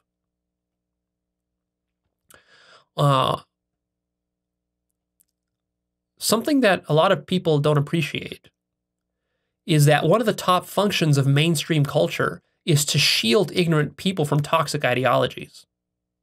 So today it's very popular to criticize mainstream establishment media and culture as serving the elite. But that doesn't mean that non-mainstream culture is going to be healthy and better than mainstream culture. In fact, if I had to bet, I would say it's going to be worse. As bad as mainstream culture is, conspiracy theories are worse. Stuff like Alex Jones is worse. A lot of stuff on YouTube is worse. It's less rigorous. It's less objective. It's more biased. It's more cult-like. One of the functions of mainstream religion is by enforcing a strong monopoly on ways in which the human mind can think, on worldviews, on values and norms. On the one hand, it's oppressive because it's monopolistic and you're not able to have the same kind of diversity of thought that you would be able to have. Like, in the medieval ages, there wasn't a diversity of thought about reality. Everybody thought along the same, if you grew up in Europe, you thought along the same sort of Catholic lines, basically, in the medieval times. And that created a sort of a consensus that we could all gather around and actually build a society around. And you could say, well, Leo, it was toxic. Mostly it was healthy. It was toxic in certain cases. There was the Spanish Inquisition. There was the witch trials. Yeah, there were toxic edge cases. But overall, it was healthy because this Christianity taught people to, be decent people, be moral, don't be an adulterer, don't be a thief, don't be a murderer, don't be a rapist. These sorts of just basic ground rules were laid and enforced. And they were enforced not just legally, but also culturally. There was a lot of peer pressure, not to be some sort of devil. But today, that monopoly is breaking apart. And now this is allowing all sorts of toxic small ideologies to come up and to, just get really out of control. And the reason that mainstream culture tends to be a little bit more healthy than some minor niche toxic ideology is because for something to be able to scale across hundreds of millions of people the way that Christianity has, it has to have a relative level of health to it. It can't be utterly toxic and virulent and cancerous.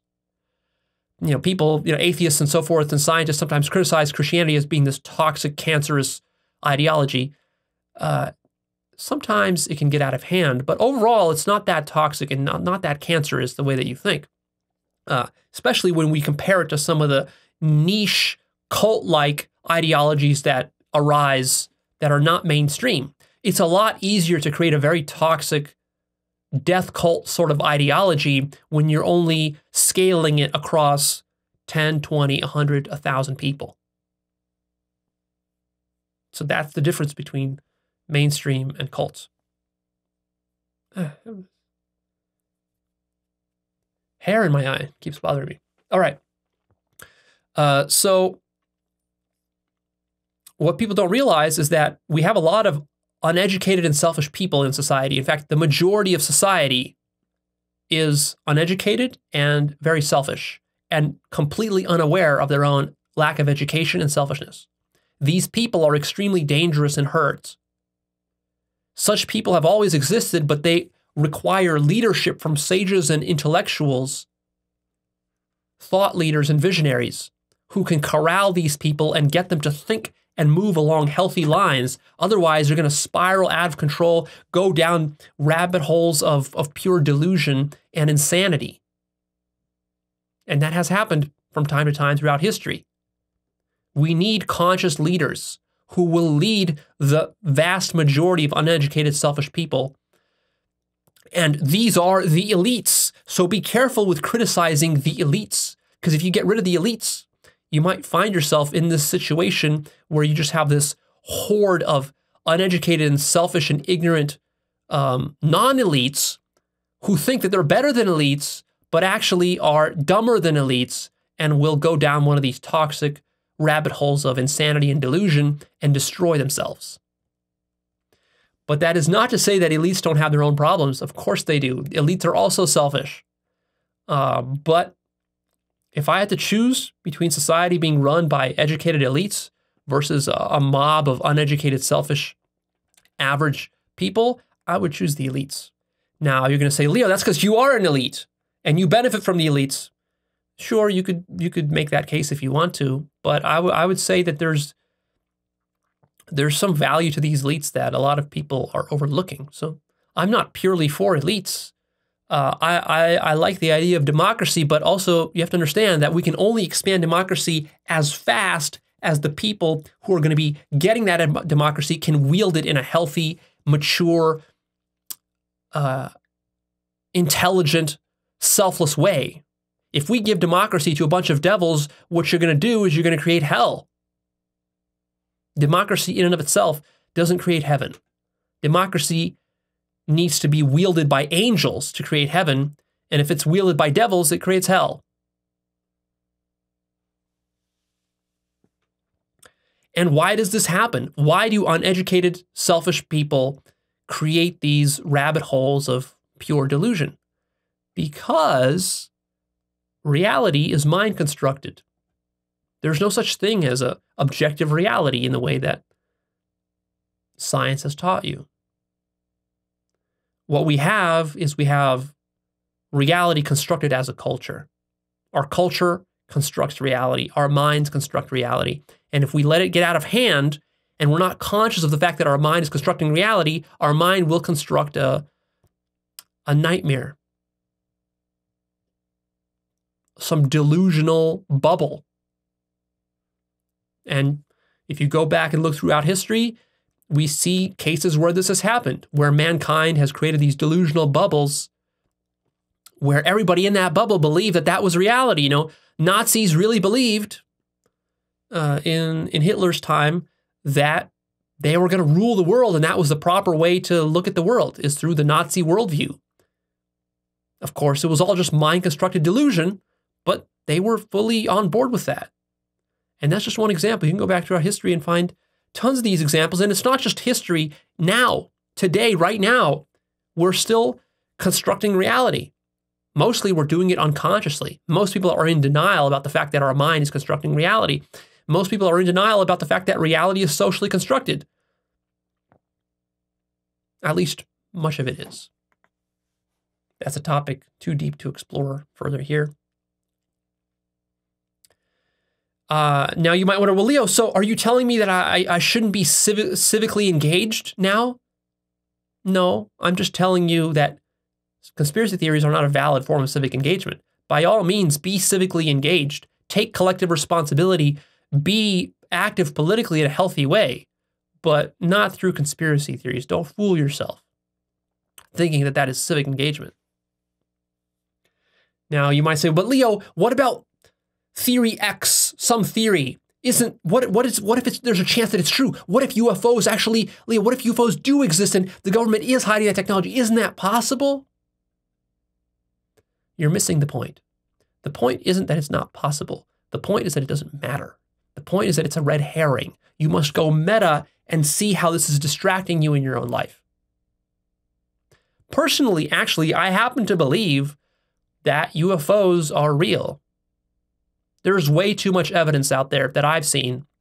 I haven't personally seen a UFO, but from all the anecdotal evidence that I've seen, and actually even some of the videos that have been recently released by the U.S. military and Navy and so forth, I'm highly inclined to believe that UFOs are actually flying out there. And by which I mean actual aliens in a fucking flying saucer. I don't mean UFOs as some unknown, light in the sky. I mean actual fucking spacecraft. I'm highly open to that possibility, but the difference is that I'm not creating a whole narrative around it about how the government is trying to fool us and that there's some secret technology they're holding back from us because of whatever evil purposes. And I'm not spending a lot of time thinking about this. I'm spending most of my time doing inner work on myself, trying to awaken and trying to understand how my own mind is tricking me. And also, I clearly distinguish between the fact that this is a belief that I have, it's a speculation, I'm not sure if it's true. I'm not going to go out there and say that it is true. I'm open to the possibility of it being wrong. So I'm not attached to it. There's no emotional attachment whatsoever to the possibility of there being UFOs for me. One way or another, I'm totally open to either one being true. I'll be happy either way. It doesn't bother me. I'm not building an entire life purpose around this. I'm not building a narrative around this. I'm not blaming people about this. I'm very clear to distinguish that from my direct experience of reality. And that's very important. That's something that conspiracy theorists do not do, generally speaking. Of course, conspiracy theories can also cause a lot of direct harm. Think about how much harm Alex Jones has caused to the parents of the Sandy Hook shootings. Think about the harm caused by Pizzagate.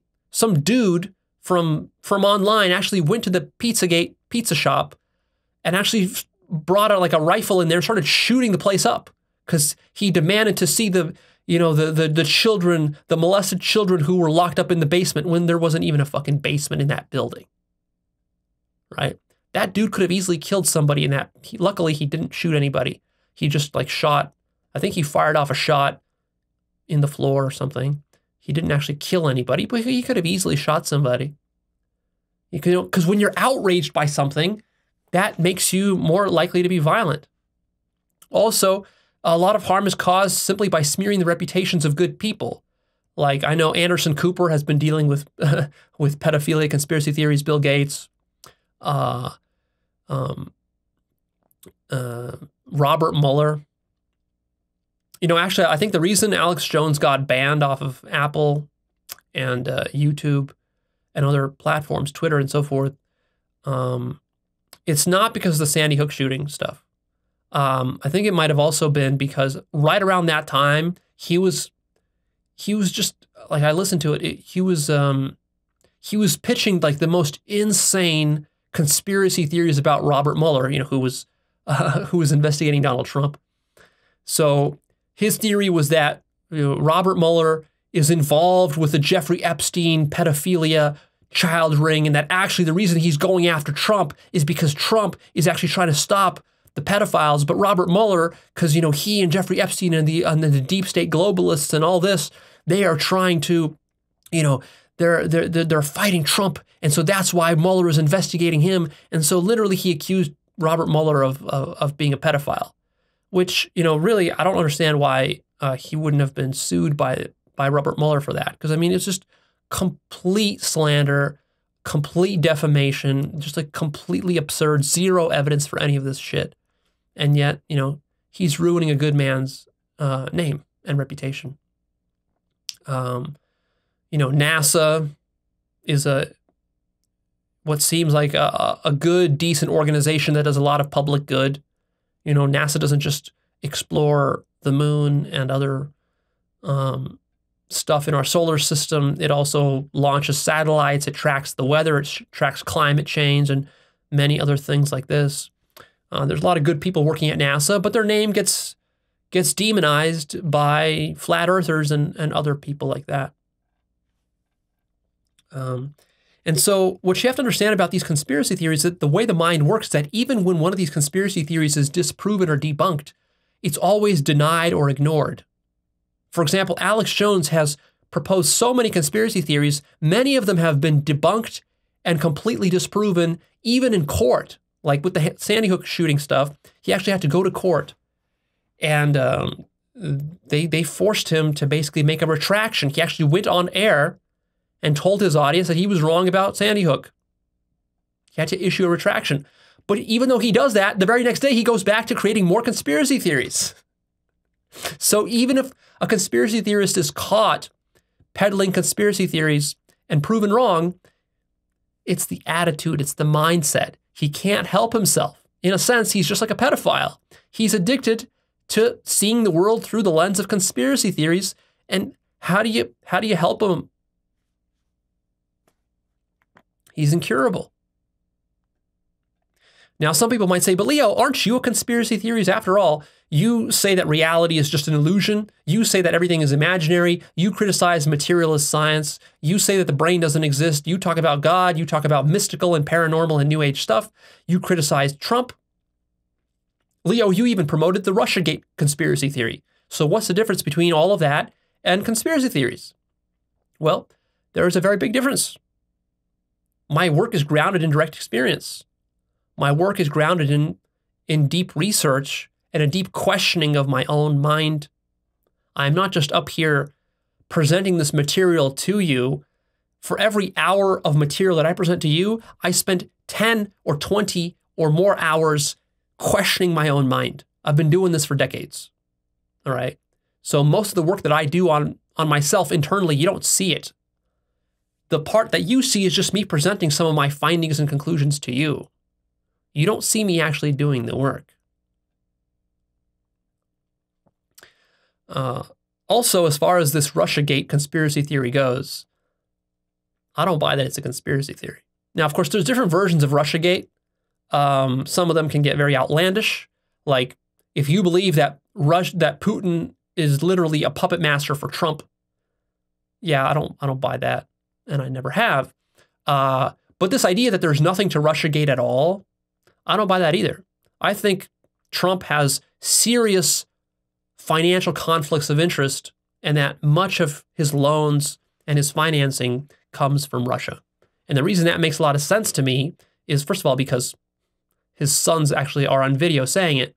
Second of all, because no one in America would lend him any money, and no decent, legitimate organization would lend Donald Trump money. Only shady organizations would lend him money. And I know how the Russians work. I'm Russian. I know how they work. I know the culture there. I know how corrupt it is. So Russia for Trump would have been the perfect place to get his financing because they're roughly at the same level of consciousness as he is. So it's very, very likely that Trump has some financial beholdings to Putin or to oligarchs in Russia. And this is really, to me, again, I'm not saying like I fully have evidence of this or I fully believe it or that I even care very deeply about this. But to me, it's just very intuitive that this would be the case. So those people who deny that and say that there's nothing to Russiagate, I think the only reason you can get away with that right now is because all the evidence hasn't come out. In the future, I predict that in the next 5 or 10 years, when a lot of more evidence of Trump's shenanigans and devilry comes out, we will eventually understand. Historians will eventually get to the bottom of all of Trump's financial conflicts of interest. All of that stuff will leak out after he is out of office. And, people will write books about it. And eventually we'll know, and I think we'll see some deep and deeply troubling financial conflicts of interest tied to Russia. And that will explain Trump's very obsequious behavior towards Russia and towards Putin. Generally, though, so you see, when I talk about God, when I talk about spiritual concepts, these are not just speculations or beliefs. The difference is that I'm talking about things that I've directly become conscious of or directly realized. and that you yourself can realize and validate for yourself. You see, so the point of my work is not just to present you with all this new age beliefs that you buy into and replace your old beliefs with. That's not how this work works. The way this works is that you listen to me talking about this stuff, and then you get interested in it, and then you go and you actually do the work to validate it for yourself. You experience it. It's sort of like I say, you know what? I went to Australia and I saw some cool kangaroos and koala bears and platypuses. And you, if you're not from Australia, you're like, what? Those are some weird animals. I've never seen any of those animals. I want to see some of those too. And then you buy yourself a ticket to Australia, and then you go and you pet a kangaroo, and you go, hang out with some koalas and some platypuses, and you get to see them in the flesh, and then you're like, wow, cool. And that changes your life. But if all you do is you just sit at your computer and you mentally masturbate yourself to pictures of kangaroos and platypuses and ideas of koala bears, and you never actually connect the dots to actually buy the plane ticket to fly and see them in person, then you don't really understand what I'm talking about. That's the difference. So when I say that the brain does not exist, that the brain is a hallucination, that you're hallucinating right now, there is no brain. Obviously, in your experience, there's no brain. This is obvious. The brain is purely imaginary. But for you to really understand that, you need to have a direct awakening to the fact that the brain is purely imaginary. You can have that. It's not easy, but you can have it if you work towards it. I'm proposing that as a possibility. I'm not saying that you should believe now that brains don't exist. If you believe that, this is going to make you look like a fool. You need to have a direct experience of it. If you believe that God exists, but you have never had a direct experience of God, you're being a fool. I would rather have you believe that God does not exist than to have a belief that it does, but no direct experience of it. See? Everything mystical and schmystical that I talk about is true only if you can validate it. If you can't validate it, it's not true. And that's the difference between the stuff that I teach and conspiracy theories and cults. So here are some key insights you need to understand. The mind can spin any kind of story it wants. All the mind is looking for when it's spinning its stories is a basic sense of internal consistency. That's it. It's not concerned with any attachment to reality itself. The mind can spin stories that are completely detached from any notion of reality or facts. As long as the story is internally self-consistent, the mind can spin it and it can live inside that bubble and it can feel very, very real, even though it's not. So just keep that point in mind. Just because your mind can spin a really good, internally consistent story does not mean that that is equivalent to reality or any kind of absolute truth. See? Internal consistency is not evidence of truth. People often confuse that.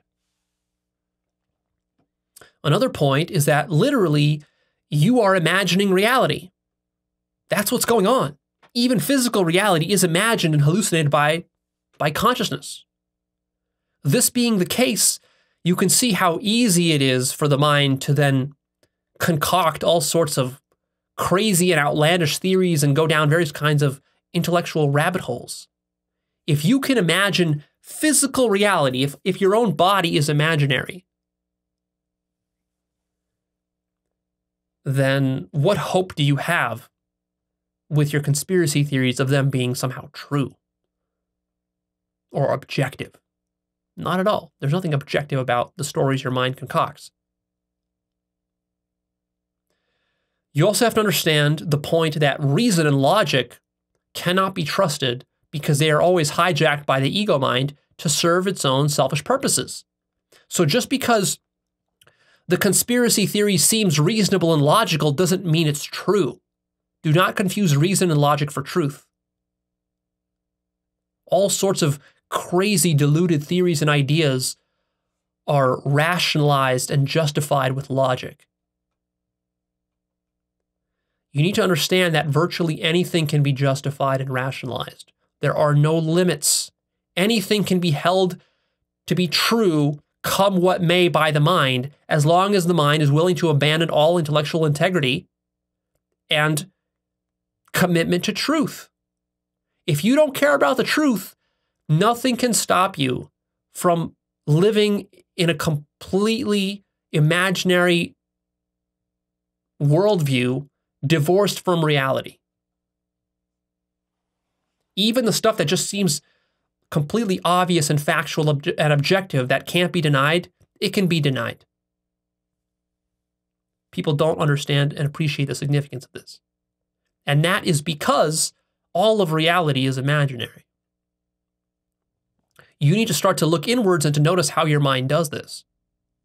Notice how your mind creates narratives to suit its own survival agenda. It's not just that you're imagining stuff. You're imagining stuff specifically to suit your own survival.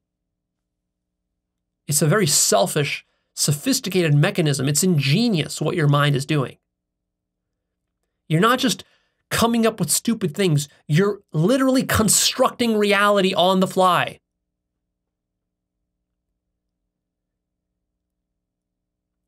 It's so powerful that the reason it's difficult to believe it is because there's literally no distinction between reality and your imagination. But this imagination process is so sophisticated. Most people think when I say imagination, it's like, oh, well, it's just some sort of fluffy, easy thing. Like, oh, Leo, so if I just imagine $1 million, I'll get $1 million? It's just like that, right? No, you fool. Imagination is so sophisticated. The reason you can't imagine getting $1 million right now is because you're too busy imagining not having $1 million. Literally. And you can't stop. You're not conscious enough to stop imagining not having $1 million. And you don't know how to stop. And I'm not even saying you have it in the power. You have it within your power to stop imagining that you don't have $1 million. If you could stop imagining that you don't have $1 million, you could have $1 million. But you can't stop because there's something larger going on here. It's not just about your ego mind being able to manipulate reality. When I say reality is imaginary and that your mind is constructing reality, I don't mean that your personal ego mind now gets to have whatever it wants handed to it on a silver platter through a process of imagination. No, I mean the planet you think you're sitting on is imaginary, and you don't know how to stop imagining it. So you're stuck there. You're stuck within your mind, and you don't know how to change it. That's a deep problem. Or maybe it isn't if you just resign yourself to it and you stop wanting to change it. After all, who wants to change it? The ego mind, which itself is imaginary. So you're lost within layers and layers and layers of imagination. So, how do you tell that a conspiracy theory is wrong or bad? As I talked about in my recent episode, Understanding Introspection, Developing Introspection, you feel it. You can feel the dirtiness of conspiracy theories. You can feel how low consciousness it is if you just practice turning inwards and self-reflecting. You can feel that these conspiracy theories are fueled by fear. You feel that fear. You feel the paranoia. You can feel the anger, the bitterness, the hostility, the judgment, the blaming, the scapegoating, the closed-mindedness. You can feel your own mind closing down. You can feel the dogma within you. You can feel the arrogance. You can feel your mind going through mental gymnastics to justify, to rationalize your belief systems. You can feel the emotional reactivity. You can feel the attachment. You can feel the us versus them thinking and framing. You can feel the sort of framing of the good guys versus the bad guys. You can see your mind thinking in black and white ways. You can feel and notice your own mind projecting its shadow out onto the world. You can feel denial when you're in denial. You can feel an unwillingness to admit, I don't know. When you truly don't know a thing, you can feel the lack of love in these conspiracy theories. all of this screams out ego, ego, ego, ego, ego, warning, warning, warning, warning, warning. This is not truth. This is delusion. This is the ego mind at work. But the only way you can do that is if you, remember, like I said in the developing introspection episode, you have to have a genuine interest in truth. Your mind has to be genuinely open. You have to genuinely want to turn inwards to introspect, and you need skill in that. It's a skill. You have to practice that. You're not going to learn that in a few days. That takes years of practice. And it all begins with a genuine interest in truth. You have to care about the truth more than any of your theories, more than any of your personal biases, more than any of your grudges against other groups of people, more than any of your political attachments to any kind of president or any kind of political party or any kind of ideology. You have to be willing to surrender all of that in order to get to truth. And I have a lot of episodes explaining what truth is, so go check those out. I have an episode about what is truth. I have an episode how to discover what is true, and so on. So what is the ultimate solution to conspiracy theories? Well, of course, introspection is one of the ultimate solutions. Contemplation. I have episodes talking about how to do contemplation. Check those out. Open-mindedness is hugely important. I have many episodes about open-mindedness. Go check out my episode, How Open-mindedness Works. Education is an important solution. Just basic factual education. Proper history, proper science. This is all very lacking for many people. Remember, most people haven't gone to college, and then most people barely graduated high school. Even those people who did graduate high school, just think about the kind of people who you hung out with in high school. Were they serious about schoolwork? Did they actually read the books? Did they actually pass the tests? No. Most of them were like C- students who were just dicking around in school. They didn't learn anything. So just because someone graduated high school doesn't mean that they're intelligent. And that's a majority of people in America. It's even worse in less developed countries. So we need a lot better education, and our education system needs to be improved significantly to teach epistemology, metaphysics, philosophy, and various kinds of topics that I cover here on Actualized.org. Looking for multiple diverse perspectives is a solution to conspiracy theories. Because in a conspiracy theory, you're basically getting locked into one perspective.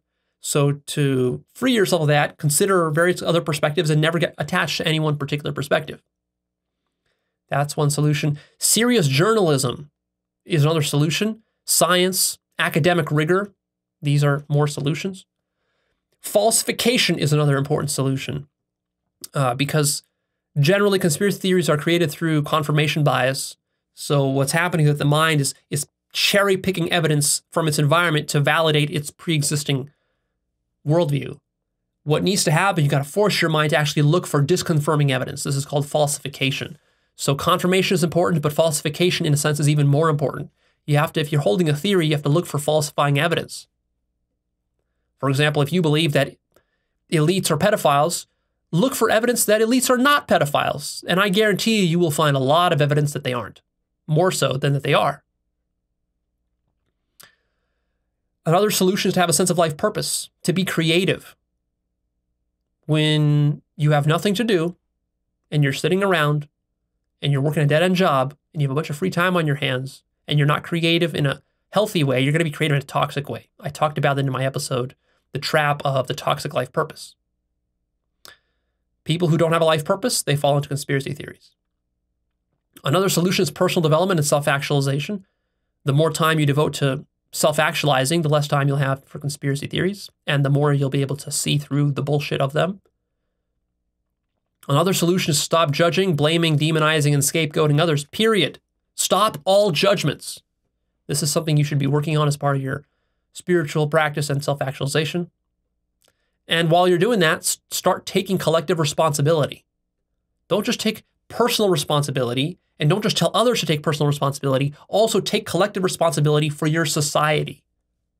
Notice that you have an obligation as a citizen of your society to create a more healthy, more conscious, more loving, more selfless society, and that you contribute to the evil and selfishness of society with your own behaviors and thinking. Another solution to conspiracy theories is systems thinking. Go see my episode, Intro to Systems Thinking.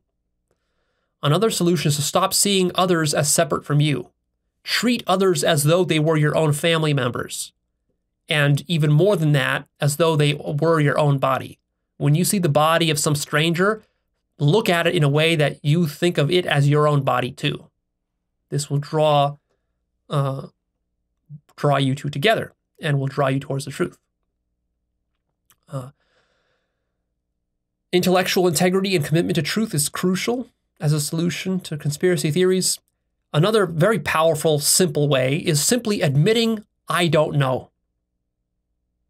Just have the balls to admit when you don't know a thing. Rather than speculating about aliens and pedophiles and God knows what else, just admit what's true. What's true is you don't know who's a pedophile. That's the truth. The truth is you don't know about aliens.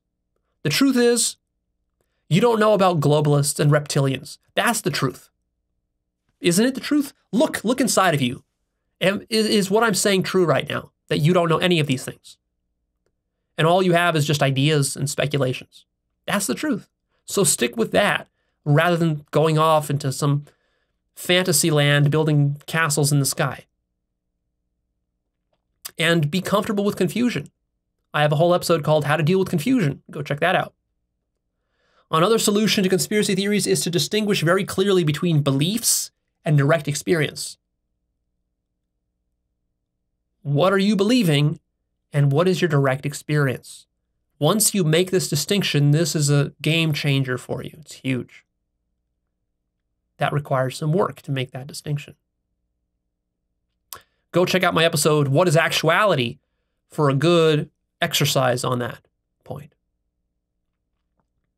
Of course, a very powerful solution to conspiracy theories is to actually have some experiences of non-duality, mystical experiences, and God realization or awakening. That's a tall order to fill for most people, but that will very quickly disabuse you of many of your conspiracy theories.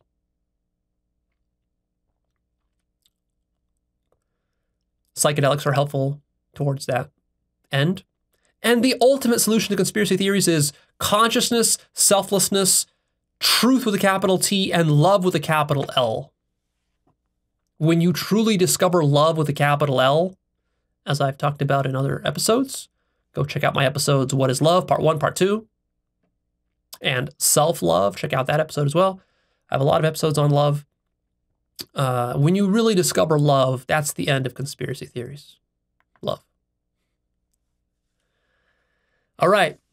I'm done here, but I want to there's a lot of, this episode intersects with a lot of work I've done in the past, so I just want to give you a list here of other episodes of mine that you should watch if you found what I'm talking about here interesting and productive. Check out my episodes called Cult Psychology Parts 1 and Part 2. Check out my episode called How Ideology Works. Check out my episode The Mechanics of Belief. Check out How Paradigms Work. Check out True versus False Skepticism. Check out Self-Bias. Check out Self-Deception Parts 1, 2, and 3. Check out Understanding Survival Part 1 and 2. Check out Developing Introspection. Check out The Trap of the Toxic Life Purpose. And check out Intro to Systems Thinking. That's a lot of stuff. This is a very deeply epistemologically significant topic.